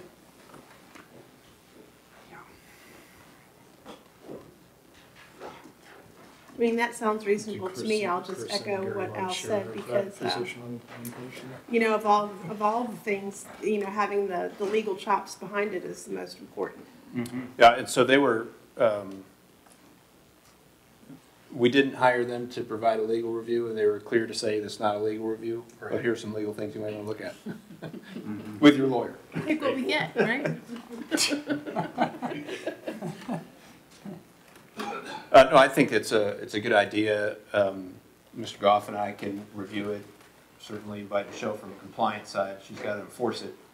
And then, you know, we might be able to distill some of the subjective language into actual lines that go into the code with some track changes and bring that back to the Planning Commission to review and certainly keep the board up to date with what's happening. If that's okay with the county attorney. Absolutely. Sounds good. Sounds reasonable. Yeah, and I just saw after our afternoon meeting, I was at home reviewing emails, and I saw something that came out of Rockingham County that was sign related. I didn't have a chance to dig into it, but I know Al in particular has deep roots over in the Shenandoah Valley, and it would just be interesting to see what's, sorry. Yeah, but it would be interesting to see what's going on there, because I think, as we've talked about previously, other localities are wrestling with. Yeah, I think I read the same thing it is, and I can't pull it to the front of my mind at the moment.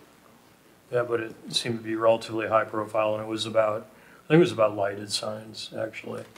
But as we get closer to the finish line, be good to do just a check around to see what others have done that might inform our final work product. And so at the very beginning of this whole process, we had some decisions to make, and I think the initial thinking was, well, let's look at the local government attorney's model ordinance and go from there. Let's throw ours out and let's just start over. And as you know, we looked at that, and Art looked at it, he's like, well, people are really comfortable with what we have. They know what it says, where things are. Yeah. And so we switched paths to, well, let's use what we have now as a framework and bring that framework in compliance with Supreme Court rulings, and then the changes that the community had expressed through the various meetings. And there were several work sessions the public came to and discussed really openly with the Planning Commission, which got us to where we are today. That's not to say that there aren't lessons still to be learned from other localities and the forms they use. All right, if there's not any further discussion, do we want to just move on to leave it with Art and Mr. Curry and move on to the traffic events? Yep. Okay. Traffic events impacting safe access. So just by way of quick introduction, some board recalls, you referred this to the Planning Commission back in June of 2022, generally, and asked the Planning Commission to look into it. They really struggled with the language for a while, and then the board more recently referred it to the Planning Commission by resolution and said, no, we really want you to look at this language and get back to us on how we can move this important matter forward. And that resolution included, as allowed by Code of Virginia, a statement that if the Planning Commission is unable to provide their recommendation within 100 days of their next meeting, then the board could move forward on your own with your own public hearing to amend the ordinance with the language in that resolution. That period ends May 26, 2023. My communications with the Planning Commission has been that while the board sent it to the Planning Commission in that way, I think the real interest is for the Planning Commission is to dig into this complex detail and identify some wording that resolves the issues to the greatest extent possible with as few parallel or unintended consequences as may occur. Not that we always know what unintended consequences are when we're doing something. So where the Planning Commission is at this point in time is presented on a piece of paper I've placed in front of your spots and is posted to board docs, and also handed to the Planning Commissioners at their most recent meeting, and I'm speaking for them who are here. I don't think there was consensus on this wording, and then ultimately said, hey, we're going to be with the board in another couple weeks, so let's just all talk about it then. So you can see what they attempted to do to narrow to some extent when this provision applies, and the provision being, should there be a certain kind of road standard that applies when there are events that draw a certain number of cars. So that certain number of cars in this document is 25 at any time, right? Gathering. So if you have an event that you have 25 or more cars gathering, then there should be road access that provides two-way travel on a hard surface road. So the Planning Commission worked through that and thought, well, you know, if public safety is there, if fire and rescue's on scene, that obviates this main concern that fire and rescue is not going to be able to get in while people are streaming away from an event because of a crisis. So they thought that was a reasonable carve-out. And there was also discussion about, well, do the lanes actually need to be immediately adjacent? Do you have to have a two-way road, or can you have an in and an out? And I think ultimately thought that it doesn't really matter if the roads are immediately adjacent, as long as there's a way in and a way out for, you know, two different lanes.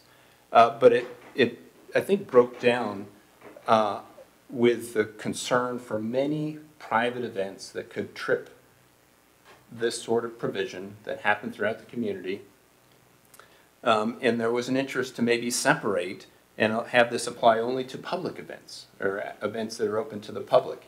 And that's where the usefulness, I think, to the board and the community breaks down, because when this is put in place for public safety reasons, it is universally applied across the county. Then it would apply to all uses, whether you are permitting them or not. For example, agritourism uses. And those agritourism sections have a specific language to carve out public safety, the locality's ability to exert your will for public safety and traffic concerns. If you separate this and have it only public and private, that eliminates that broad application and probably would make us not successful in an application to a state allowed by right agritourism type use. Now, whether 25 is the right number or there's some other narrowing language like availability of public safety that could get people more comfortable with this. Mr. Light, I think, has said the cure is worse than the disease. And so, you know, that's a valid point. And so the board needs to think about this. And the Planning Commission has really struggled to find a way forward and do what you've asked them to do without affecting some events that they're thinking about in their mind that happen in the community. With that, I've spoken far too much. We'll allow the bodies to deliberate. And any thoughts that the planning commissioners would like to voice on this are welcome.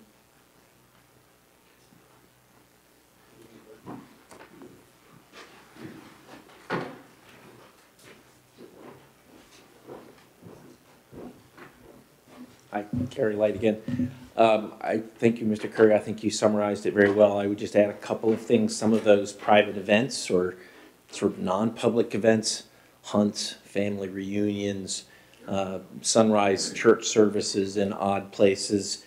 You know, we came up with a lot of things just without thinking all that hard about it. Yeah. I would only say, and again, I feel like we were, when we had language that said that it was limited to events that are open to the public, that we had some unanimity. I don't think we got to a point of, maybe we did actually vote that out. I don't recall exactly. But I still wonder, and I would encourage you to look into the fact that you can't make a public safety distinction between the uninformed public coming to an event and an event, something like a family or a private event where, you know, it's a known risk because, you know, there's something. Again, I'm no lawyer, and I'm not questioning that if that has been researched and is really the case. But I'm not. I would push on that if I were in your seat. That's all I have to say. Thanks. Thank you, Mr. Light.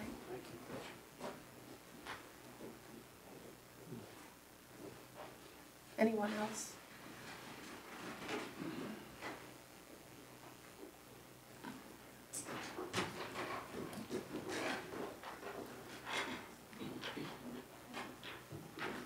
The issue with, we were struggling with too was the issue of public safety, because that goes to any type of event there is, whether it's agritourism, it's a garden tour, whether it's something else going on, a hunt, fox hunt, steeplechase, all these things. It's public safety goes to all these things, no matter who's putting it on or what the sponsor is. So we struggle with that and how this would impact events that have been going on for decades, and it was part of the heritage of the county, and how the citizens would react to this.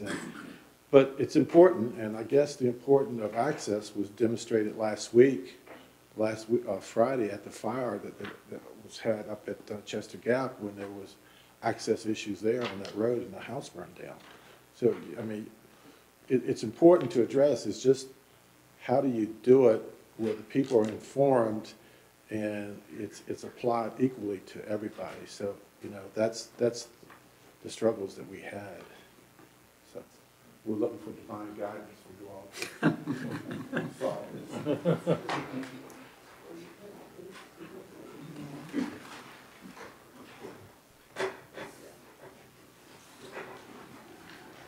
Hi, I'm Steph Ritter.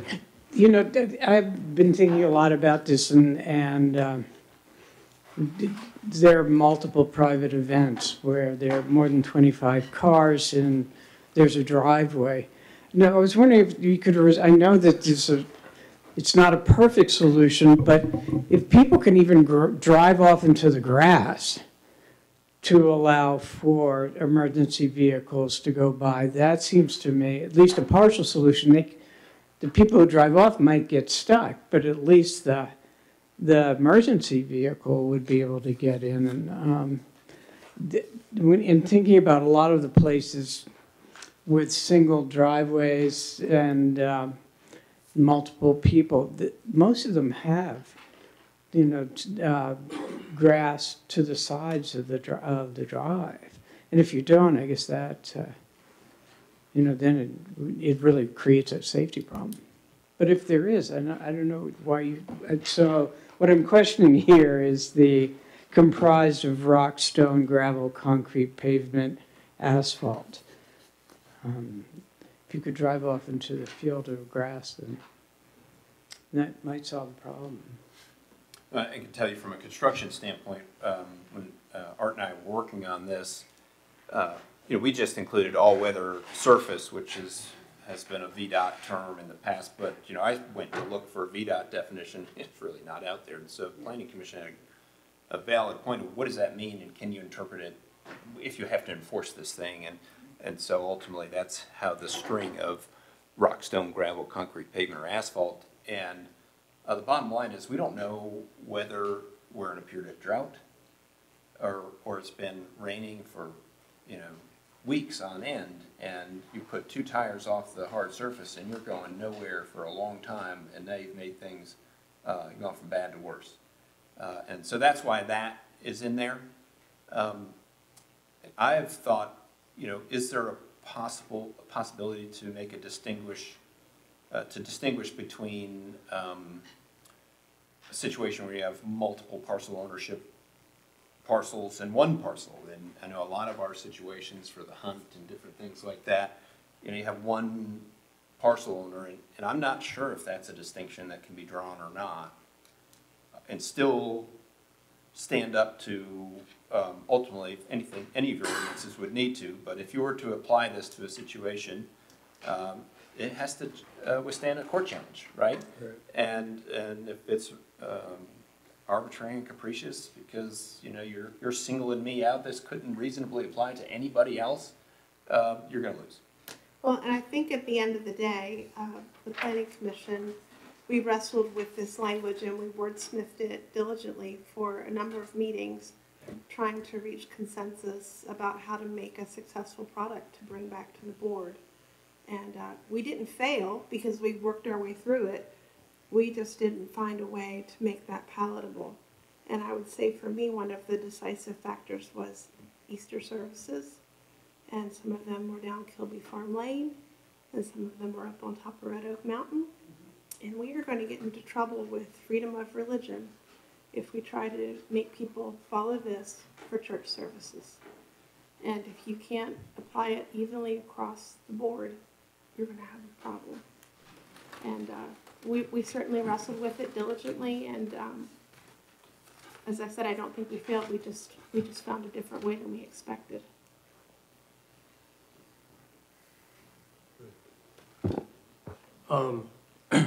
If I remember correctly, when this whole discussion started, it stemmed from agritourism related activities on roads that were super narrow and really private lanes. And short of any legal precedent that might be out there, I was just wondering if there might be some way that we could check around the Commonwealth for, and I don't know if that kind of information is easily findable, but I just wonder, looking at it through the agritourism lens of other localities, given the state's very broad reach into localities vis-a-vis agritourism provisions and all the accessory and customary uses that are allowed under these agritourism provisions of the Code of Virginia. I just wonder if other localities like ours have gone down this path to find a way to kind of maintain public safety in the face of this otherwise state mandated do whatever you want approach to doing business. Because if I'm correct that that's where we started, maybe kind of reframing this more from an agritourism perspective would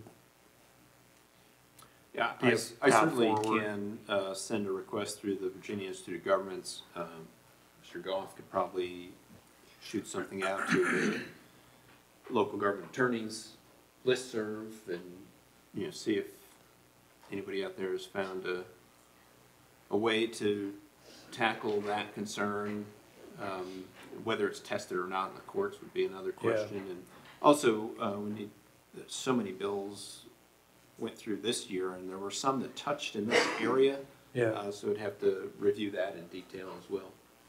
One other thing we did discuss on the Planning Commission was that sometimes these carve-outs are made for agritourism, and they're contemplated for counties that don't have the character that Rappahannock County does.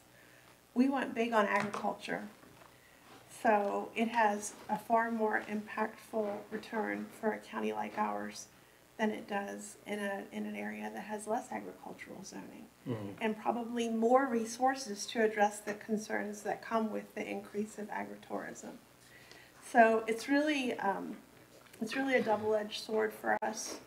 And one of the things that I think that we should contemplate is talking to our representation in Richmond and saying, please bear in mind that, this will be very impactful for us because so much of our county is zoned for agriculture. Yeah. And it does open a door to businesses in places we never contemplated. And if there's a way to either not take those measures up, or as we've seen in some instances in the past, specifically note that it doesn't or does apply, whichever is more favorable to Rappahannock County, that may be a way forward too. So it would lessen the impact on our county and hopefully avoid these kinds of situations entirely. Really good points. One of the things that I thought about, any gathering without public safety personnel on site that attracts 25 or more motor vehicles at any one time, that could inadvertently create a private demand for public safety personnel. Sure, yeah, they can pay for them. It's an interesting concept in a county like ours where we've got volunteers. For resources. Well, we've got volunteers, and sure. So it's tricky, as you guys have all wrestled with. I mean, that's the first thing that we brought up was Red Oak. That was what I brought up, was like, well, how are they going to do it on Red Oak? You can't do. I mean, they can't do. They're not going to have public safety personnel out there. So Yeah, and I don't know at Red Oak what the situation is at the end of state maintenance, how far additional you have to go on a private and what that scenario is. Red Oak, the road itself is not a private road, right? So much of that is beyond the scope of this. It is. But there is a portion. Yeah, there is a Yeah. portion. There definitely is a portion. But I guess the point really is about public safety at that point.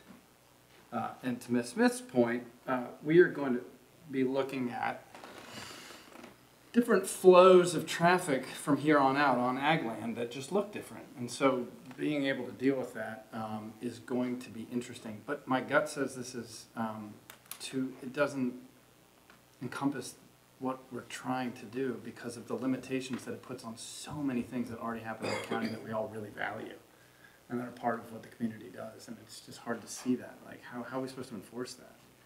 Well, and so one way to have it not apply to so many things is to make 25, 50, 100, 50, yeah. Some other number, Yeah. which only screens out those most egregious situations where public safety would be most imperiled if something bad happened. And this is completely voluntary. There's nobody telling the board that you have to do this. Well, no, but it is interesting. I mean, imagine that we had 3 breweries like mine, and they didn't have these roads. And so you have 3 breweries asking for public safety all at the same time. And some people can't do it. Some people can pay for it. But then we've got, all of a sudden, a couple companies tied up just sitting there while people are having events. And then we have a windstorm. Well, or the companies say no, and they can't have their event. Say no. And then at that point, we have now a bunch of businesses that are allowed to be there by right saying to us, hey, this is unfair. Well, maybe, but some I'm just blue sky. And so some businesses chose to put a 2-way road because they knew it was important for their business. No, I know. Okay, so you don't have to do that. Yeah. You can if you think it's the right thing for your business. And if you think the right thing for your business is being able to have an event, well, then that's going to be much more important for you. I guess I was just sort of thinking about the ag tourism around the state. People love taking this stuff to court. It's highly litigated stuff. So. And that's why yeah. It makes it that much harder to try to draft language that could survive such a thing and has maybe a high likelihood of being tested. Yeah. So to do a recap, what kind of carve out can we do, if any, for private functions that are not open to the public and are not commercial in nature? Yeah. Case in point, all my cousins show up. How many was there, 54 or 56? It's down to 52. Are they just the Fraser side. Supercar? When the wife and I got married, we had 114 first cousins total. So let's just say everybody showed up for a baby shower. They have to carpool. Carpool. They don't make that many big cars anymore. Church vans. But in all seriousness, though, is there a difference in threat level to public safety at a private event versus a public event when you're talking about restricted access for emergency response? That's the question. I think the only way you can justify an ordinance like this is through equal application of its provisions, regardless of whether it's public, private, or any other distinction, because the same danger still persists. So it's kind of hard to say. I would agree with you, but I'm just trying to be the devil's advocate here. Yeah, that's a good point. I mean, it seems counterintuitive to say, well, hey, it's my private property. I can invite as many people as I want to. It's private. I'm not inviting the public. I'm not making any money.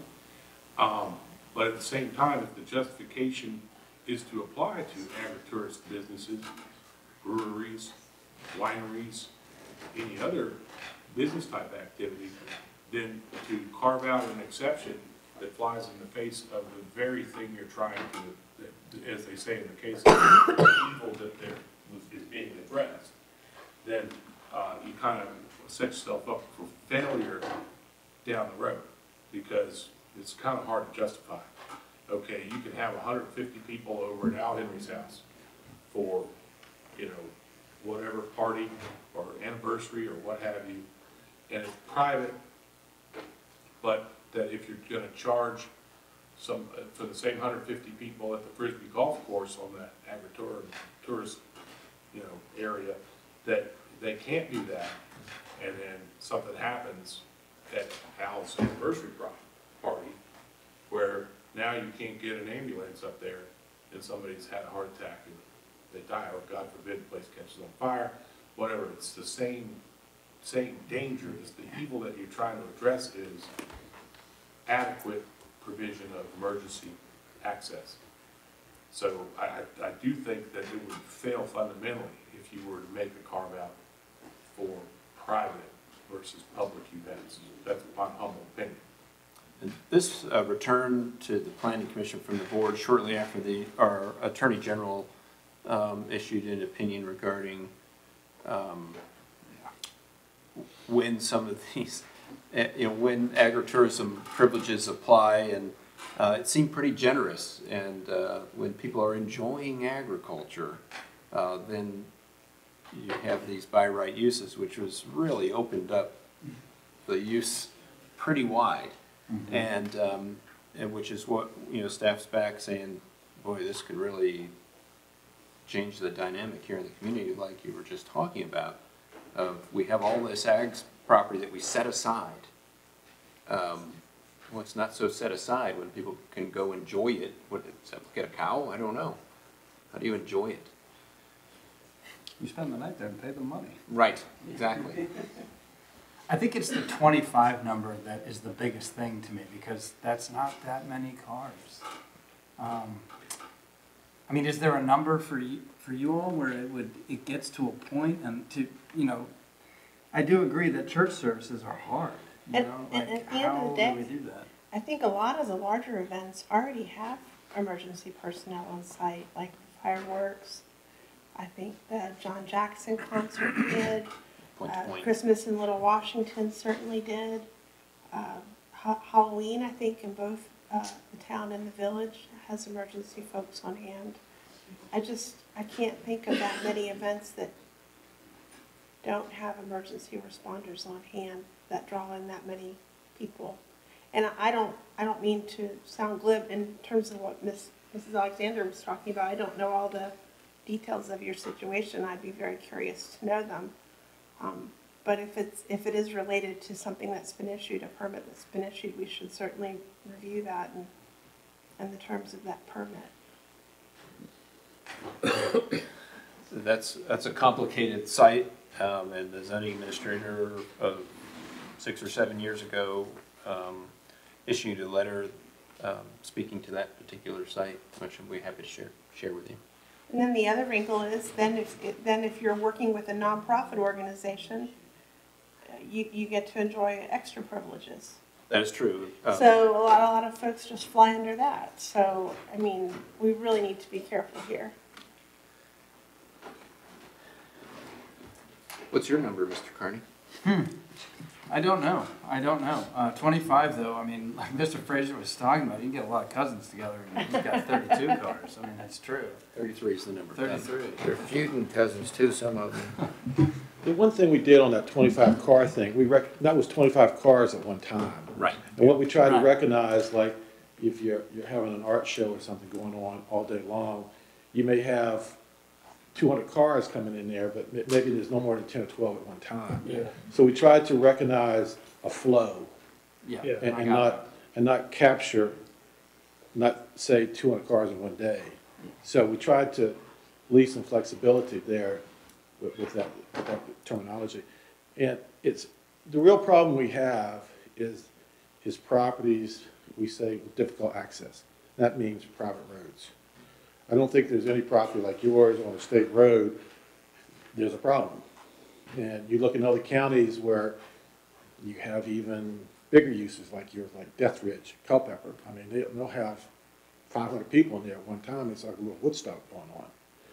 And, you have occasional issues there, but I mean, it's public safety can get in and out of there really well. So it's the properties in the county that on private roads that are creating our concerns. So, I mean, that's the avenue that we really have to look at. It's not the the state roads, the secondary roads that are creating a problem for us, I don't think. Good point. Got it. This is a tricky one. This is a tough one. I mean, I wonder if kind of the research idea that I put forward bears any fruit, maybe that'll be helpful, because I know all the folks on the Planning Commission have really wrestled with this and put a lot of effort into coming up with, as like, for example, as Mr. Henry described, I mean, 25 cars wasn't an accidental, arbitrary number. They thought through it. So if we then frame where we are now, maybe with some examples from other localities, maybe that will help us a little bit. I don't know if the Berkeley Group consultants have had a chance to look at this. I know this is kind of a one-off standalone that was outside the scope of their work, but maybe they point us to what other localities might have done. And maybe we're pioneers in all of this, and if that's the case, then it sure is difficult. And we're out on a limb, so to speak. Mr. Goff was, just suggesting to me that some of the issue could be the demand for having an event here, there, down these long private roads that could demand services from fire and rescue if people are trying to get around this ordinance by having a fire truck there or something like that. That can be remedied by perhaps making it a little bit easier to have an event in places that are better for events. Yeah. And so that have state road frontage, have 2-lane entrances and things like that. If you provide an opportunity for those to happen without them being buried down a long private lane, maybe together it's more palatable. Yeah. Mm. That doesn't help Easter service on top of a mountain, but. I was gonna say, my experience is people wanna do stuff where they wanna do it, I know. but, good luck with that. Yeah. I guess, once you start down this path, it opens up all kinds of questions, and perhaps they've been addressed by the Planning Commission already, but what do we do with the, event locations that we have permitted in the past, whether they're special use or special exceptions? Some of those won't work with this. Yeah, and I think this, applies to everybody, and if you've got your permit, then maybe you've got a problem. I know this came up with Mr. Swindler's barn, and there was question. You raised questions. Hey, we're thinking about this. How do you fit these rules? Should they eventually be in place? It's an excellent question, and I think legally we really have to understand whether we can apply to somebody who's already received a permit from the county. I think we can. Yeah. And you can do anything you want. You just have to be willing to go to court.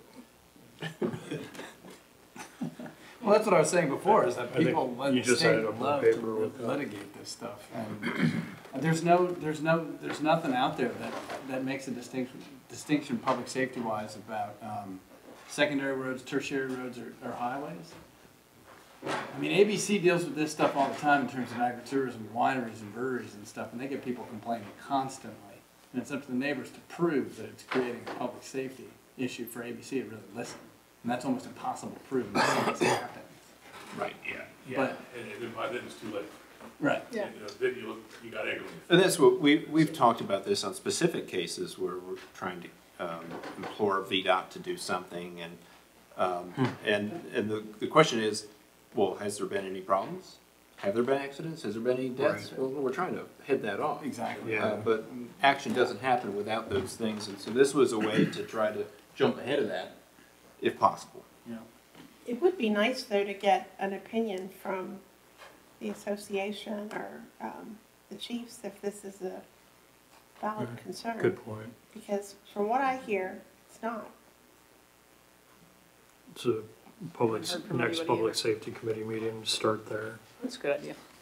Mm-hmm. And I would like to know if anything's happening in counties surrounding us or farther west, see if they're doing anything. Well, if any county's done anything, it's probably Albemarle. Good point. I mean, they're the Good ones point. that are the tightest on all this stuff, not Nelson. They're like, bring it on. Nelson's like, Not come on. Madison or Green either. Yeah, yeah, I checked those. yeah. When we first started out. Yeah, Madison has nothing, and you would think they would, because, you know, you're 29 running right now through the middle of them.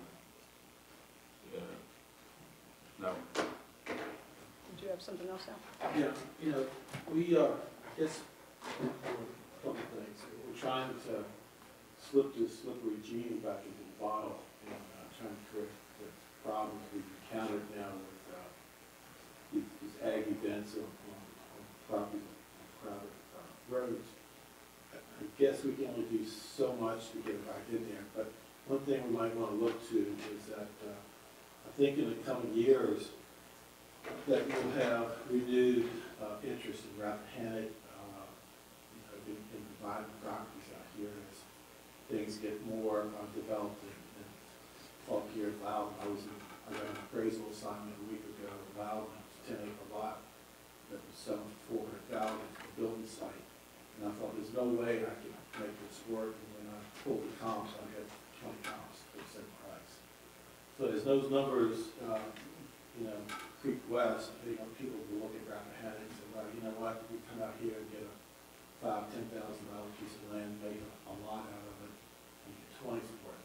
So we ought to think about looking forward in that having a paragraph or something that any approvals that we have for subdivisions, to slip this paragraph in terms of road standards or in terms of events that we're talking about.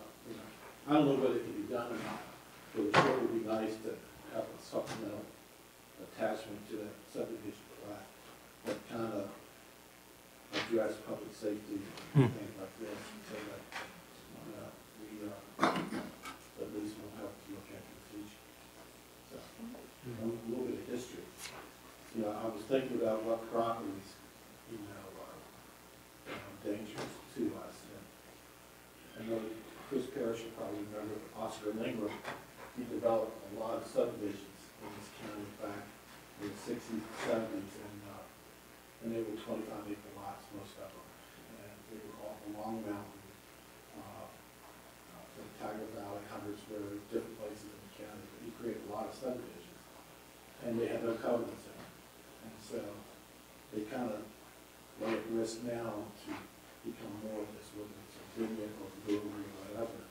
And with the subdivisions having no covenants, it's hard for the neighbors to fight anybody at all. So. Thank you. Thanks, Thanks, Al. Well, I'm glad we solved all that. Yeah, me too. So the few takeaways that I have is to both of us to reach out to peer communities, see if they tackle this in any way. Yeah, it seems like we ought to at this point. Yeah. And also reach out to the Fire and Rescue Association to see if they have an opinion on it. Or we can, whatever makes more sense, we'd start Be a public safety. with the Public Safety Committee and kind of get a view there. We have, a new member who has significant law enforcement and fire and rescue experience, and also a constituent of mine, Mr. Nick, who I think will have some good thoughts on this from a public safety perspective. So. And I'd like to thank the planning commissioners for wrestling with this. You guys have done a lot of work. Seriously, thank you. I know you would come back and report back to us on this constantly. Be like, oh, we're tackling it. So, thank you. Yeah, it's super important that we're wrestling with it. I just don't know whether we'll ever be able to pin down our opponent fully. I guess that's a challenge, but super thoughtful consideration from the Planning Commission at least tells us that it ain't easy, and we got to really think through unintended consequences, I think, in the end. People putting on the events like the garden club, I don't know how we can recommend to them that they speak to the neighbors that are going to be impacted as much as the person that's got the folks coming through the house. and be nice neighbors about it. I don't know how you talk to nonprofits and folks that are trying to do these special events that people love, but impacting the neighbors and tearing up yards and doesn't sound very neighborly. Yeah, and so, to some extent, some of these uses might be allowed by right today or allowed administratively, and perhaps those are things that should be looked at as we go forward. They shouldn't be administrative. Maybe some of the other ones should be administrative. And then if there are impacts on neighboring parcels, those are almost always the most critical aspects of special exceptions, special use permits. And putting conditions in place so that those impacts are marginalized to the point that they're consistent with other typical by right uses. And so if you can't put a condition on it that does that, it shouldn't be approved. And so I mean, that's the general idea of special exceptions. So and maybe an analysis of that needs to be done to identify in situations where there are shared drives, more restrictive requirements must be applied. I didn't start a time clock or anything, but anybody got any idea how long we've spent talking about this subject tonight? I'm just serious.